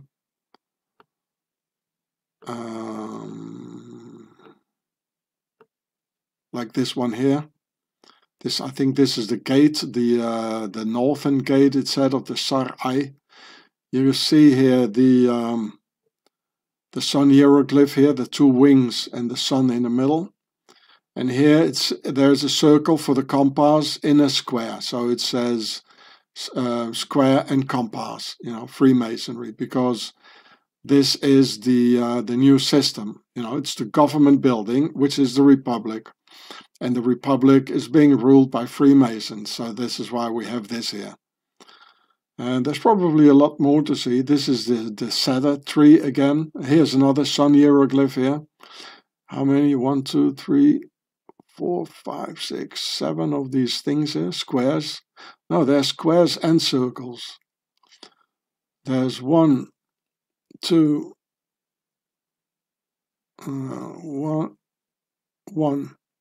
2, 3, 4 squares and 3 circles, making 7. So it's the concept of 3 and 4. And it's exactly 4 for the square, what I've always been telling you. And it's 3 for the circles, you know, which is the concept of 3 for the compass. And then you got 2 pillars here for Yachin and Boaz. Well, everything is here, eh? And this is in the Middle East, you know. So this is the internal war between the vertical rule and the horizontal rule. So here I got a more enhanced, detailed picture of the north gate of this building. I don't know where it is, maybe on the other side. And it looks like there are 7 squares, by the way. So, but anyway, here there's a circle and there are 8 things around, you know, octagon. You see, that's the octagon in the middle, and it even has a inner circle here. The inner circle is protected by the octagon from the square, you know, same thing. I've shown you this so many times. So I'm sorry, these are 7 squares. But anyway, it's the same thing. It's probably these little black ones are probably circles, and you know, so it says square and compass, you know, all over. So in Lebanon at the moment there is the Hezbollah, you know, and they all say, you know, the Sunnis hate the Shia Muslims and the Shia Muslims hate the Sunni Muslims. They all hate the Christians and the Kurds and the Yazidis, if I pronounce that well. And of course the jaywalkers, you know, but none of them sees by whom they're actually being ruled by, you know. They're ruled in Pharaonic, or in Arabic, they're ruled by Fir'aun, you know, by Pharaoh. It's all over. Here, there's a sun hieroglyph, and here it says square and compass. And instead of, you know, opening up their eyes, you know, they blame their neighbors, you know, for everything, you know. Here you can see the parliament building in Damascus, Syria, with 2 times the square and circle for the square and compass.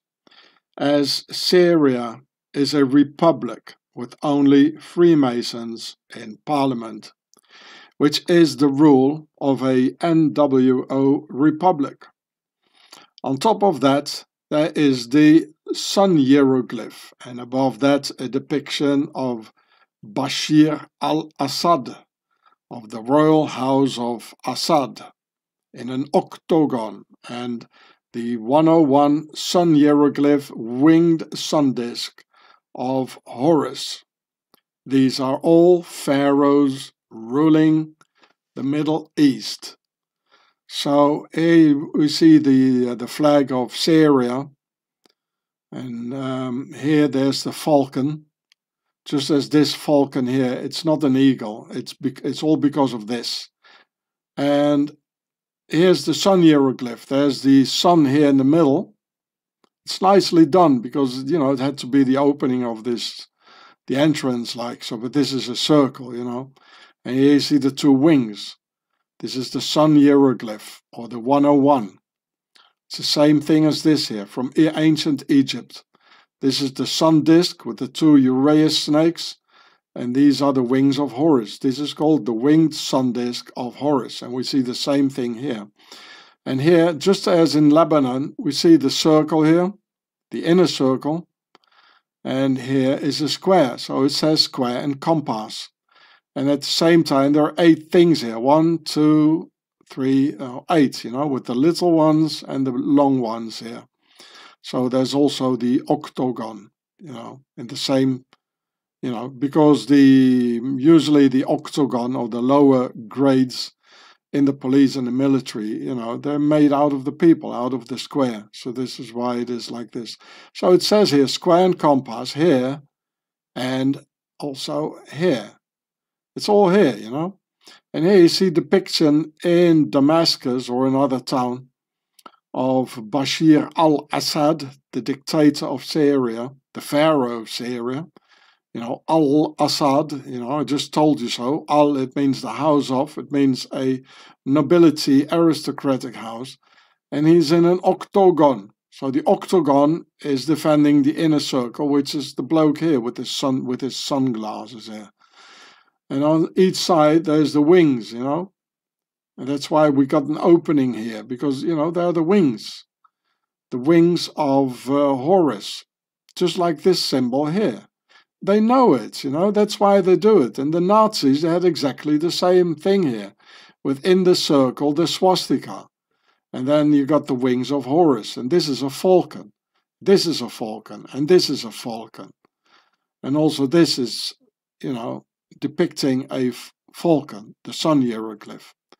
So Pharaoh's nobility, they're ruling all over the Middle East.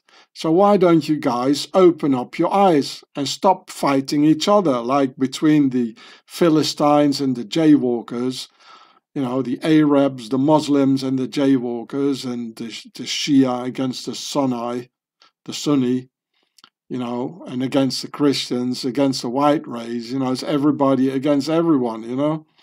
So in spite of the fact it's so obvious, you know, we got the enemy within, you know, and they're all ruling in parliaments, and, you know, they depict it everywhere on the walls, and their own symbols, like here, the Nazis and the pharaohs, you know. Why don't you open up your eyes and listen to Homie Ross? Therefore, in Syria or Sham, there was the nobility's inner war between the horizontal rule Republic of Syria and the vertical Sharia rule Caliphate of the IS, which full name I neither can pronounce due to the censorship machines. Syria is a full Pharaonic demotic name from Sar-ri-ah. From the demotic, the king pharaohs were born out of the sun. And here we can see the sun here and here and here and here and also here. So Syria is from the demotic Pharaonic Tsar for a king, like the word Caesar or Nebuchadnezzar, not very far away, or the Tsars in Russia, Son Altesse Royale, you know. And Ri, it means the sun, officially, and A, it means big or pregnant. So, you know, the sun, pregnant, kings. So the Pharaoh kings were born out of the sun. And of course, the name Sharia, it means the same thing. The Sharia is a vertical rule by the Caliphate, by the Pharaohs, by the G.I.U.R.E.H. And therefore, it is not a coincidence that there is a resemblance between Prince Philip to the left and Hafez al-Assad, the father of Bashir al-Assad to the right, who both have quite identical ears.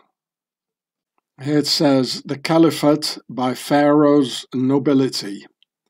And here you see the Caliph or the Emir, and here you see the people who have to go into the dust, you know, to kiss his toes or whatever, you know.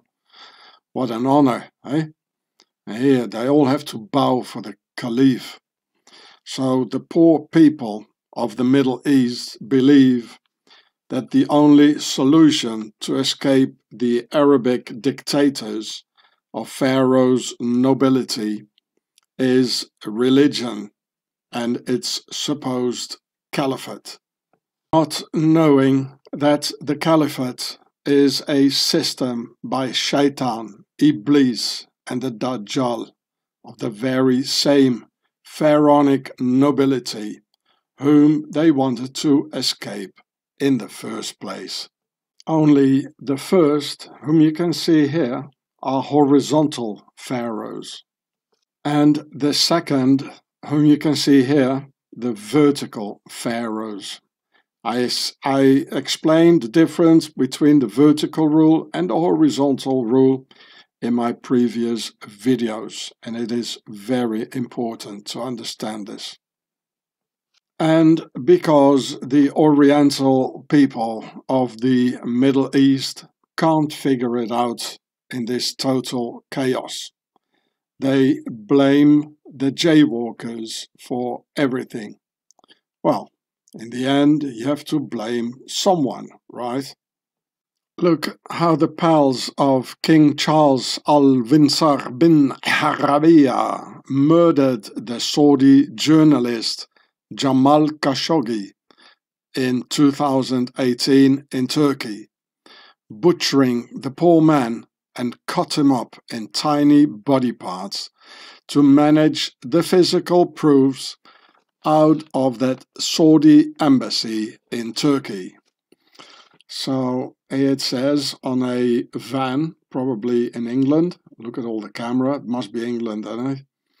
It says here, this is Jamal Khashoggi murdered on October the 2nd, 2018. With the guy with the tablecloth here, the same one as here, looking over his shoulder and smiling. Here it says, justice for Jamal. So, oh, now I get it, the tablecloth here and here. They butchered him up and they needed the tablecloth, you know, because they cut him up into tiny parts. And, well, if you digest that, you know, and have a meal, then you get rid of the evidence, you know. So that's probably why the tablecloth, eh? This is the nobility and what we're dealing with. Our masters are medieval butchers who butchered Jamal Khashoggi only because he criticized the royal palace of Sultan Charles and Caliph William, as if the embassy of Al Saud was transformed into a medieval castle of the Caliphate with a torture dungeon in it in the middle of the 21st century. So here you can see the Caliph William, together with his pal of Saudi Arabia, of Al-Saud, worshipping Amun-Ra, the sun. Here it says the city of Los Angeles, Jamal Khashoggi Square, a journalist and advocate for human rights and democracy, slain by the Saudi government. Well, let me tell you, Saudi Arabia does not have a government. This is the government. It's a vertical rule by the monarchy, by the pharaohs. A government, is a horizontal rule. These ones here of the House of Al-Saud, they give the final orders, and a government is a horizontal rule, of a republican democracy. There are many people in a horizontal rule and in a government ruling together and talking, and whereas this is an absolute monarchy, it's a vertical rule. So maybe you want to change this. This is the nobility, who have no problem at all to provoke a large Middle East war by using their Hamas or Sham and their Yahya sin and war in order to reinstall their worldwide caliphate. And you can be sure that when the Muslims have finished off the JJ Bays and the jaywalkers, that after that the Europeans will be next on the list. Look, he's already having his tablecloth ready to be dished up. I guess the one world end times government will be a caliphate one, giving us all the end times chip in our hand and forehead. We're practically seeing the birth of the end times caliphate of pharaohs, worldwide nobility. I suppose that Sultan Charles Al-WindSAR bin Arabiya here said to his son, "Look, William, can you do me a favor for my friends of the Oriental nobility like Al-Saud and the Emirs of Qatar, and tell those jaywalkers in the JJ base to stop defending themselves? Because we're not moving on here with the Caliphate project. We're being played, people. They are leading us directly into the end times of a total control rule of Pharaoh's nobility."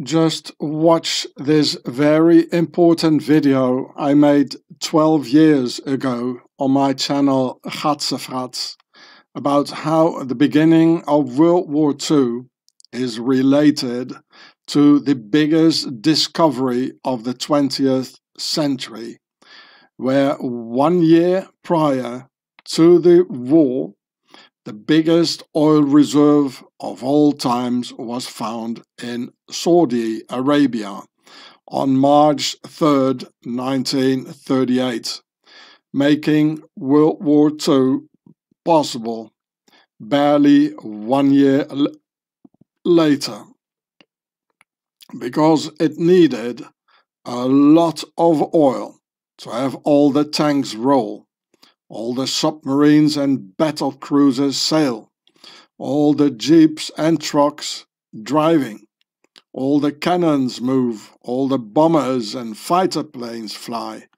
And this is what they were waiting for, so World War II could start. And on this moment, you see Al-Saud doing the Hitler salute, the Nazi salute, and visiting Adolf Hitler in the eagle's nest. So watch this movie. I made it it's not, it was 12 years ago, in 2012, now we're 2024. And here's the title. Make sure you download it because I already took it away once, you know. This is so important. We are being played. And these are the pals of King Charles Al-WindSAR, you know, bin Arabiya, doing the Hitler salute, you know, having the tablecloth on his head here, you know. And all of this happened where the Caliphate of Al-Saud rules, with in reality the house of Al-WindSAR bin Arabiya pulling all the strings. And that's why we had two Muslim SS divisions in Europe murdering 400,000 European civilians, with at the head the aristocrat Amin al-Husseini from Philistine. And circle closed with today's Hamas, Yahya Sin and war, which is all related to Saudi Arabia, the house of Al-WindSAR, and the discovery of the biggest oil pit in history in 1938, just before World War II, enabling the entire World War, with Amin al-Husseini and the two SS divisions, and now this here.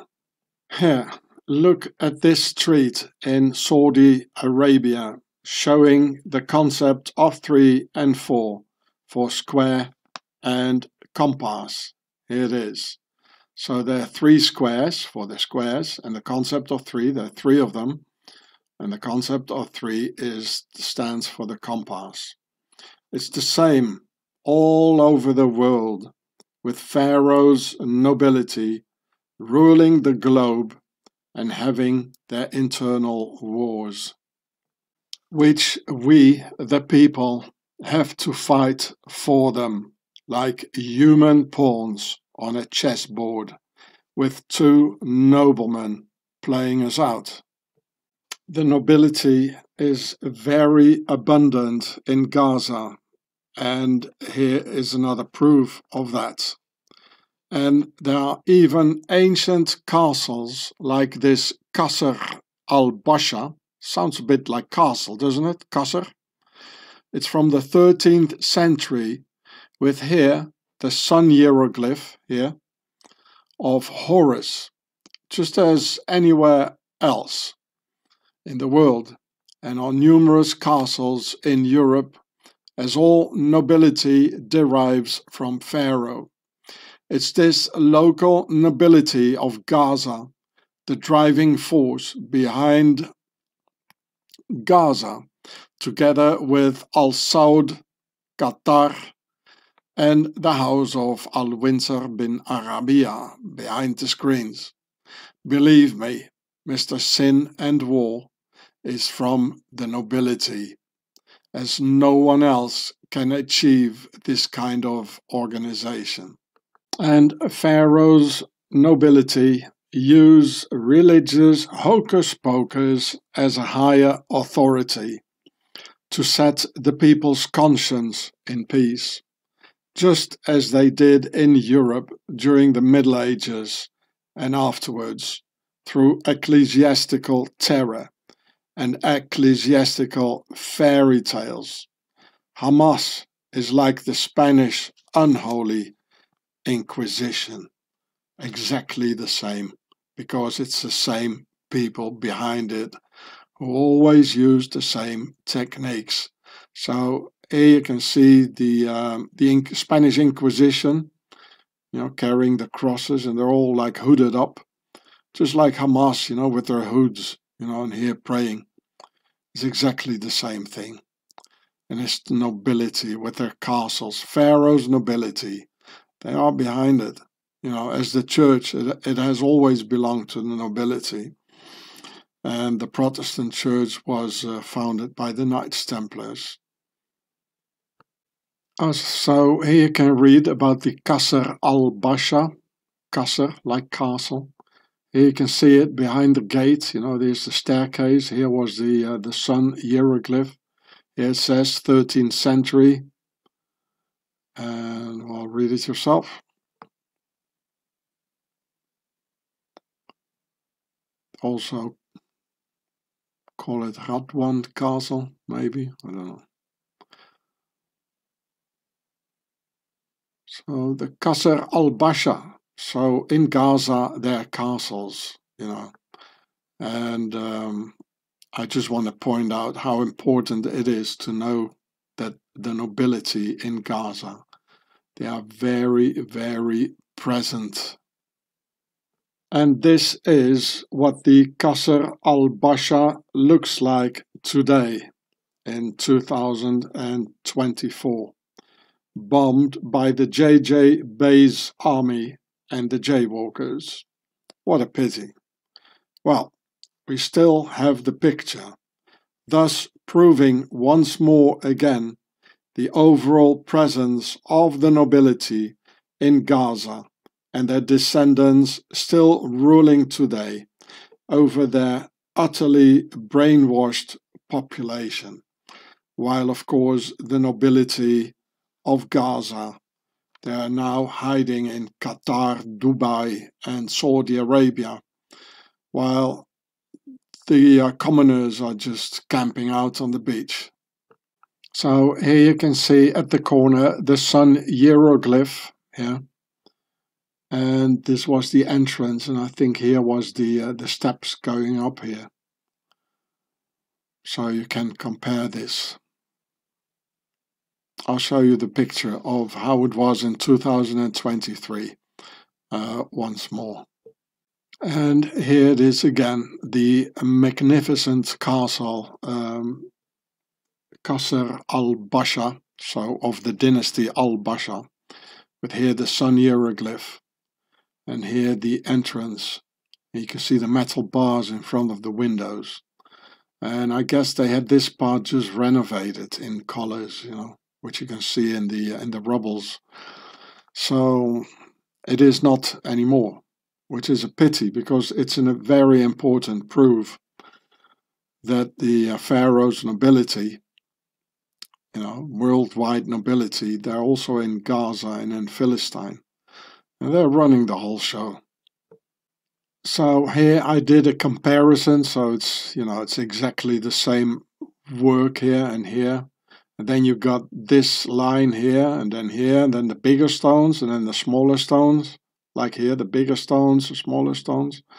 Only this looks different, but it's, you know, it's bombed out. And maybe it's from the other side, you know. So this is what it looked like in 2023, before the jaywalkers bombed it. And this is what it looks like today, 2024. It's gone. And I looked it up. Qasr, it means a palace or a castle. So it doesn't only sound like castle, but it is a castle. And Basha, it means a pasha, you know. That's a high-ranking official. It's a Turkish word, al-Pasha. So it's the castle of the pasha. It's a nobility. The nobility's castle, which you can see it is, by the way. But anyway, this, well, it's got also the metal bars and like here. But you can see it's the same castle. It's completely destroyed now. And also this building here in Gaza has been completely destroyed. It's the ancient fortress from the year 1387 by the name of Khan of Amir Yunis al-Navruzi, and has also been destroyed. But anyway, it shows how present the nobility has always been in Gaza until this very day.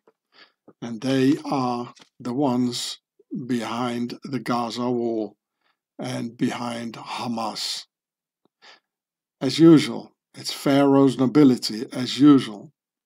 So it's very important to know these images, like here, these ancient castles, you know, that it's not just a bunch of people camping out on the beach, you know, who don't have any more food, and the Hamas and killings and everything, you know. But it's very important to know that there is a Gaza nobility. And the nobility, you know, they're always the ones ruling and steering everything. They are the warlords, you know, telling the people, you go into the war, you kill these and that. And they're also the ones behind all religion, just as in Europe. The Pharaonic media won't tell you this. They only keep you on a primary emotional level of poor Philistines versus poor jaywalkers, splitting the world into two camps. The whole shebang can only be solved through cold intellectual analysis instead of this emotional slave level. Yes, it sounds hard, but war is hard, and our masters even harder with us, their slaves.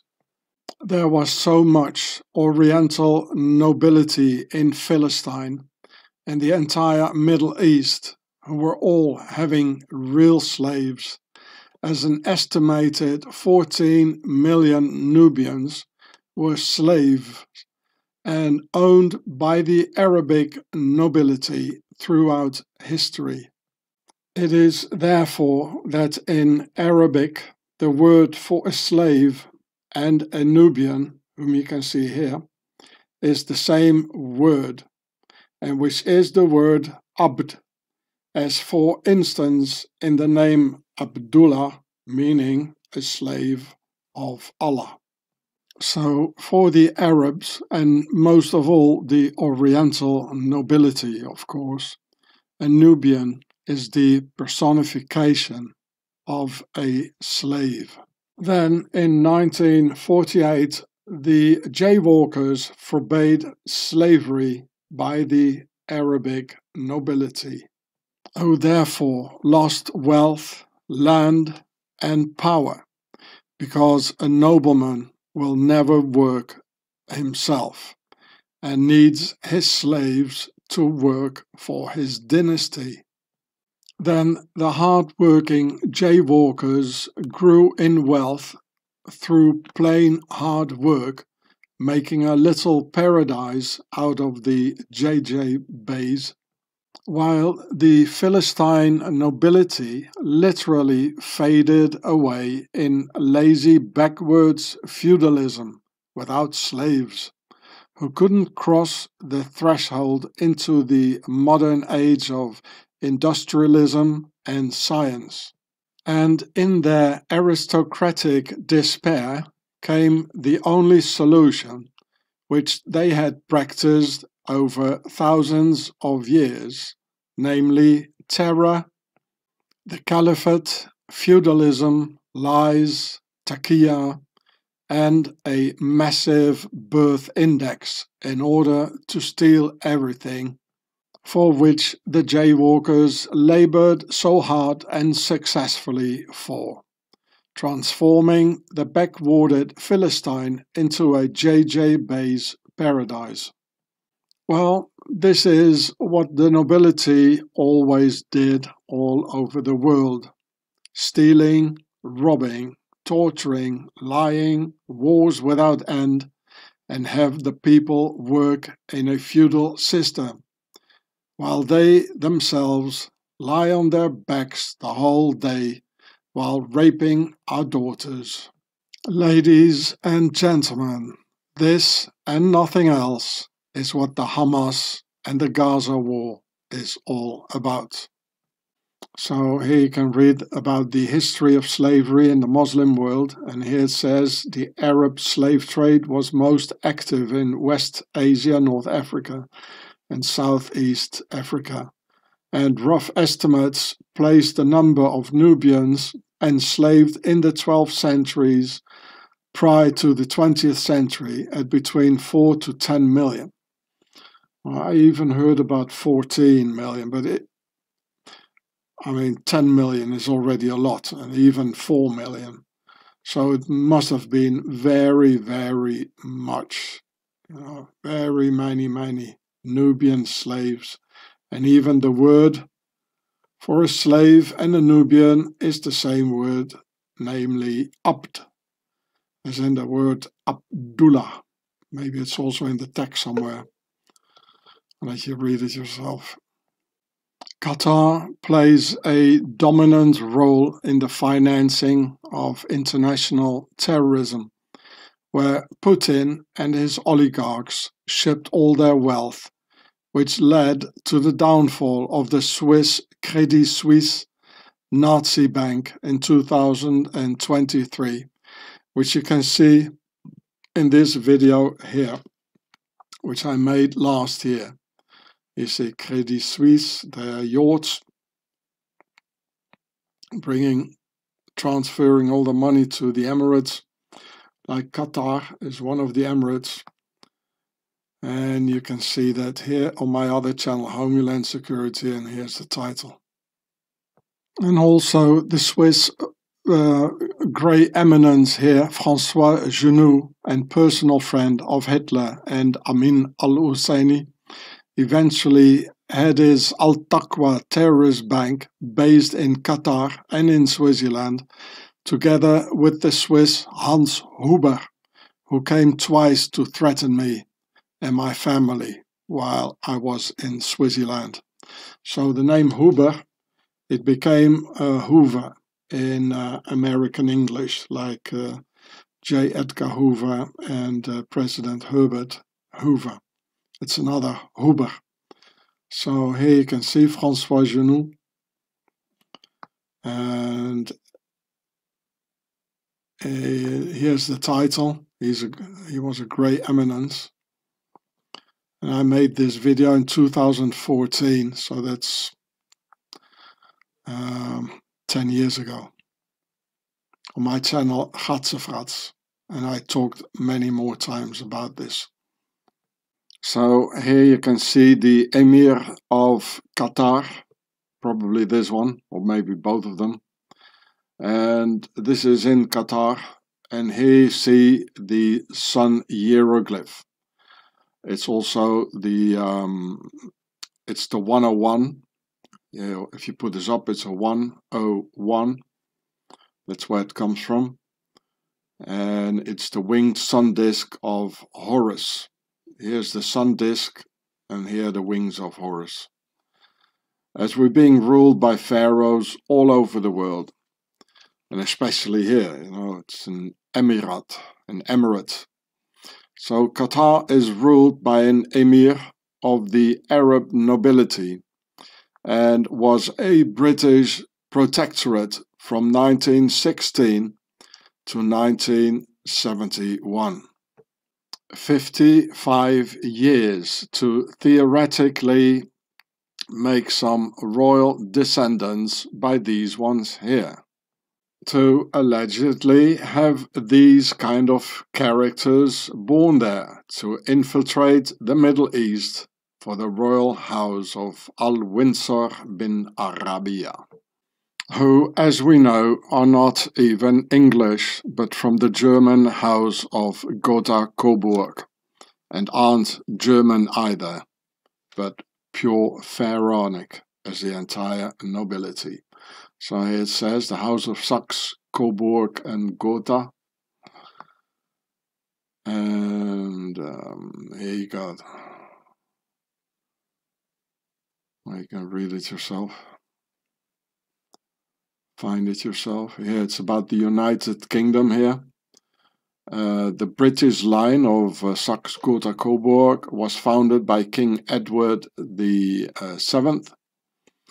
He was the son of Queen Victoria and Prince Albert of Saxe-Coburg, there we are, and Gotha. His successor and son, King George V, changed the name of this line of the royal house and family to Windsor. And that's not very long time ago, because King George V He died in 1936. So this happened in the 20th century. So here you can see it.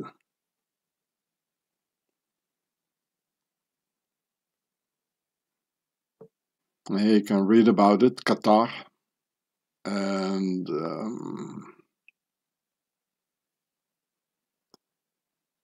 here it's about the Ottoman period, and here's the British period. From 1916 to 1971. So Qatar became a British protectorate, on November the 3rd, 1916. And it got its independence here.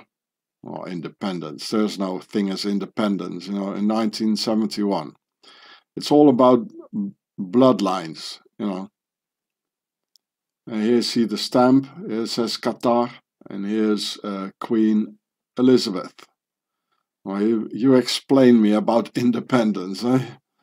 It's all about bloodlines, really.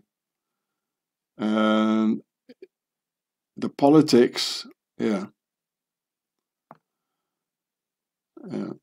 Qatar is officially a semi-constitutional monarchy, but the white powers retained by the monarchy have it bordering an absolute monarchy. Well, it is an absolute monarchy, really. And it's all about these Pharaonic bloodlines. That's what it's all about. And they're presenting it completely differently, changing names into WindSAR. And, a chameleon couldn't do it any better as these ones here. How they're changing colors, changing names, changing appearances, disappear, pop up somewhere else again, and completely leave us in the dark of what they really are and what they are really trying to achieve under a chameleon's veil under which they present themselves to their surroundings. And you are the surrounding. Here you can see Qatar on the map here, and how it's basically a part of Saudi Arabia. Here it says in French, Arabie Saoudite. All of this is Saudi Arabia, almost going to the JJ base and the Mediterranean. And also the other Emirates, like Dubai and Kuwait, they're all basically a part of Saudi Arabia. And Saudi Arabia is an absolute monarchy. So is Qatar, so is Kuwait, and so is Dubai. The name Qatar is being pronounced as Qatar in Arabic, which suspiciously sounds like Khazar, as in Khazaria. Qatar, from the Pharaonic Ka for soul and Sar for king, Pharaoh, altogether meaning where the souls of kings live, for Ka-Sar, or Qatar. Those searching for Khazaria, you better look here where all the money is and where it says so in the name Qatar and the Qatharia. So here you can see from an airplane window the extremely rich Qatar. And here it says Qatar. It sounds very much like Khazar. The Ka is exactly the same. It's only the T, and this here is a Z or an S, which comes out of the Pharaonic demotic Ka and Sar. Ka is the soul when you're alive. The Ba is the everlasting soul for the pharaohs, and Sar, it means the king. Pharaoh, like a Tsar, or Caesar, the king of Rome, or Nebuchadnezzar, the king of Babylon. And Ka-Sar, it means soul, king. Here it says Khazaria, and the people of Qatar, they are called the Qatari. You know, Khazaria, Qatariya. You know, there's very much in the name. So Swaziland is still the base of Pharaoh, but I see this is slowly or maybe even rapidly taking over at the moment. And here too, you see all these pyramids in the building here.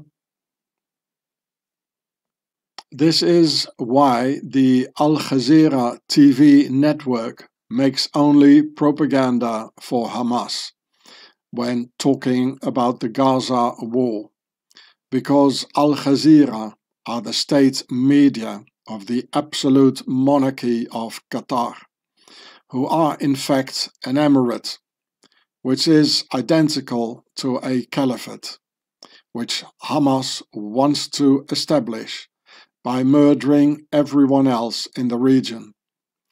Qatar is the caliphate, and they train, hide, and finance Hamas for the obvious reasons. And they've been training and hiding all other terrorist groups all the time before. So here it says Al Jazeera is Qatar's propaganda network for the coming global caliphate. So here you can see the Raffles Hotel in Dubai. You know, and here it says Dubai Emirate of Pharaoh's nobility. Well, how much more obvious can it be, eh? With a capstone in gold on it. And here as well on the building, another capstone and a pyramid on top. Here's another pyramid, here another one, here an obelisk, here pharaonic stuff. Here as well. You know, there are 4 pillars for the concept of 4. The pillar is round for the concept of 3. It says square and compass. Well, you know, this is Dubai. Now, how much more obvious can it be? I mean, this is not very far from ancient Egypt. It's like on the other side of the dip, you know. And also Dubai is an emirate of the Oriental Pharaonic nobility, just like Qatar, and which is an absolute monarchy feudal system, also called a caliphate or emirate, who of course want to export the caliphate idea to the entire world, and also to places like Gaza and the Philistine JJ base, which of course the royal house of Al-WindSAR bin Arabiya also want, as they're not happy at all in the British constitutional monarchy of the horizontal rule. Yes, World War III will be about the royalists trying to defeat the Republicans and make a big caliphate out of Europe, America, Australia, and the rest of the world. So here we can read about Dubai. You can look it up yourself. And look at all the castles here. I mean, that's a sign that the nobility, I mean, they are there. Here, another one. And some more. So Pharaoh's nobility is here.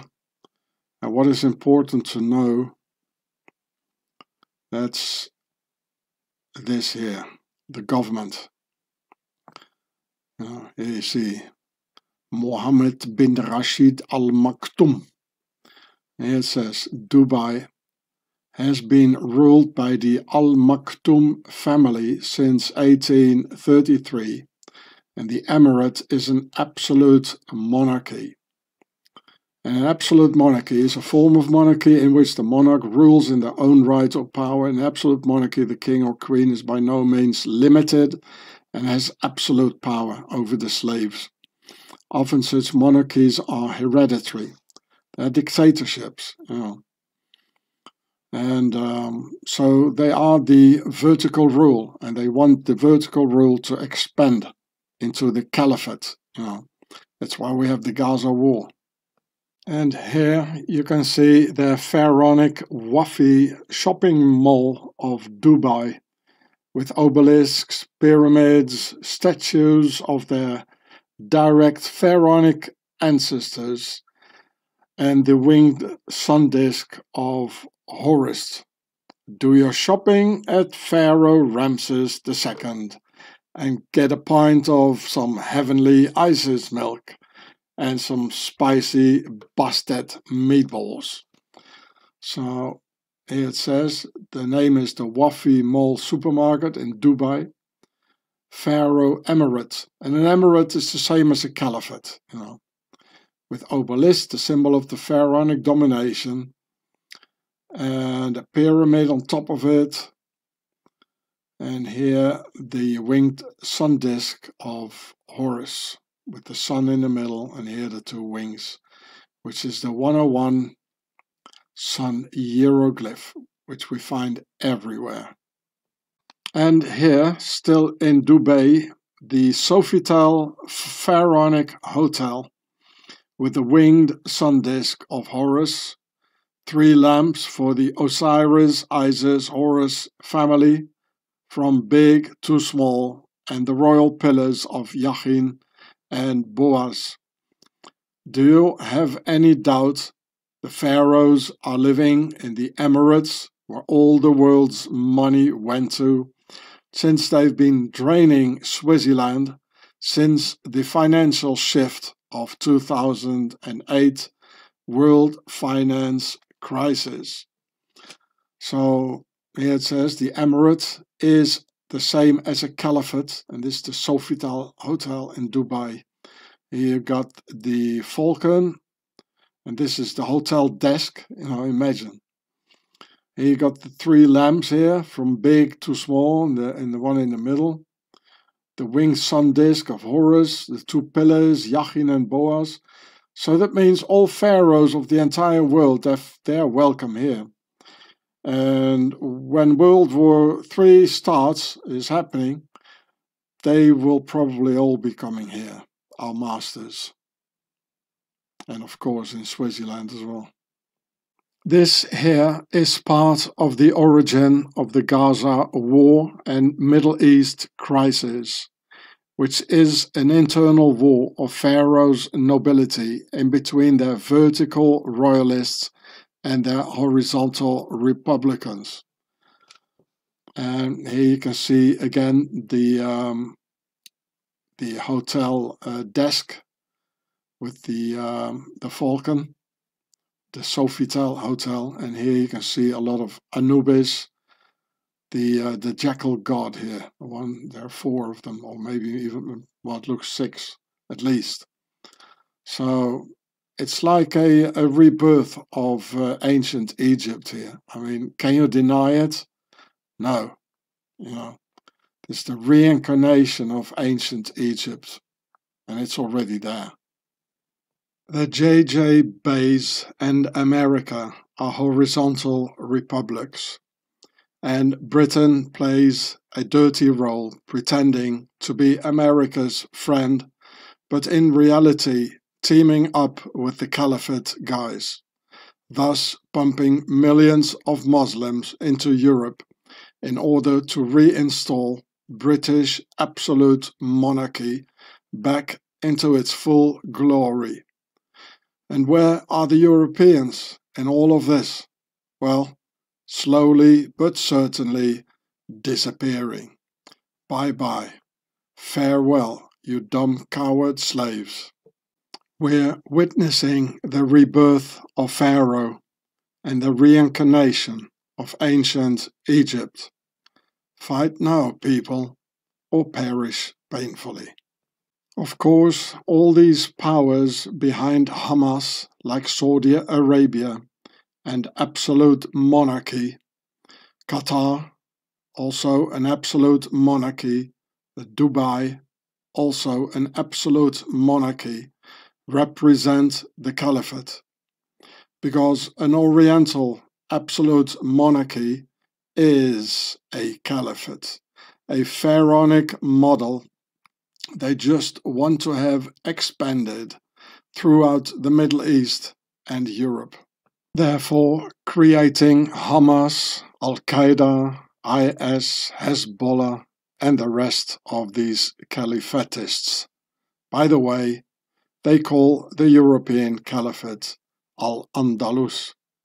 We may use Pharaoh's media to see what happened, but they will never tell you why it happened or who did it make happen. At this point, I step in and tell you the whole story, because this is what my house told me since I was a small kid. Now, I'll lead you the way.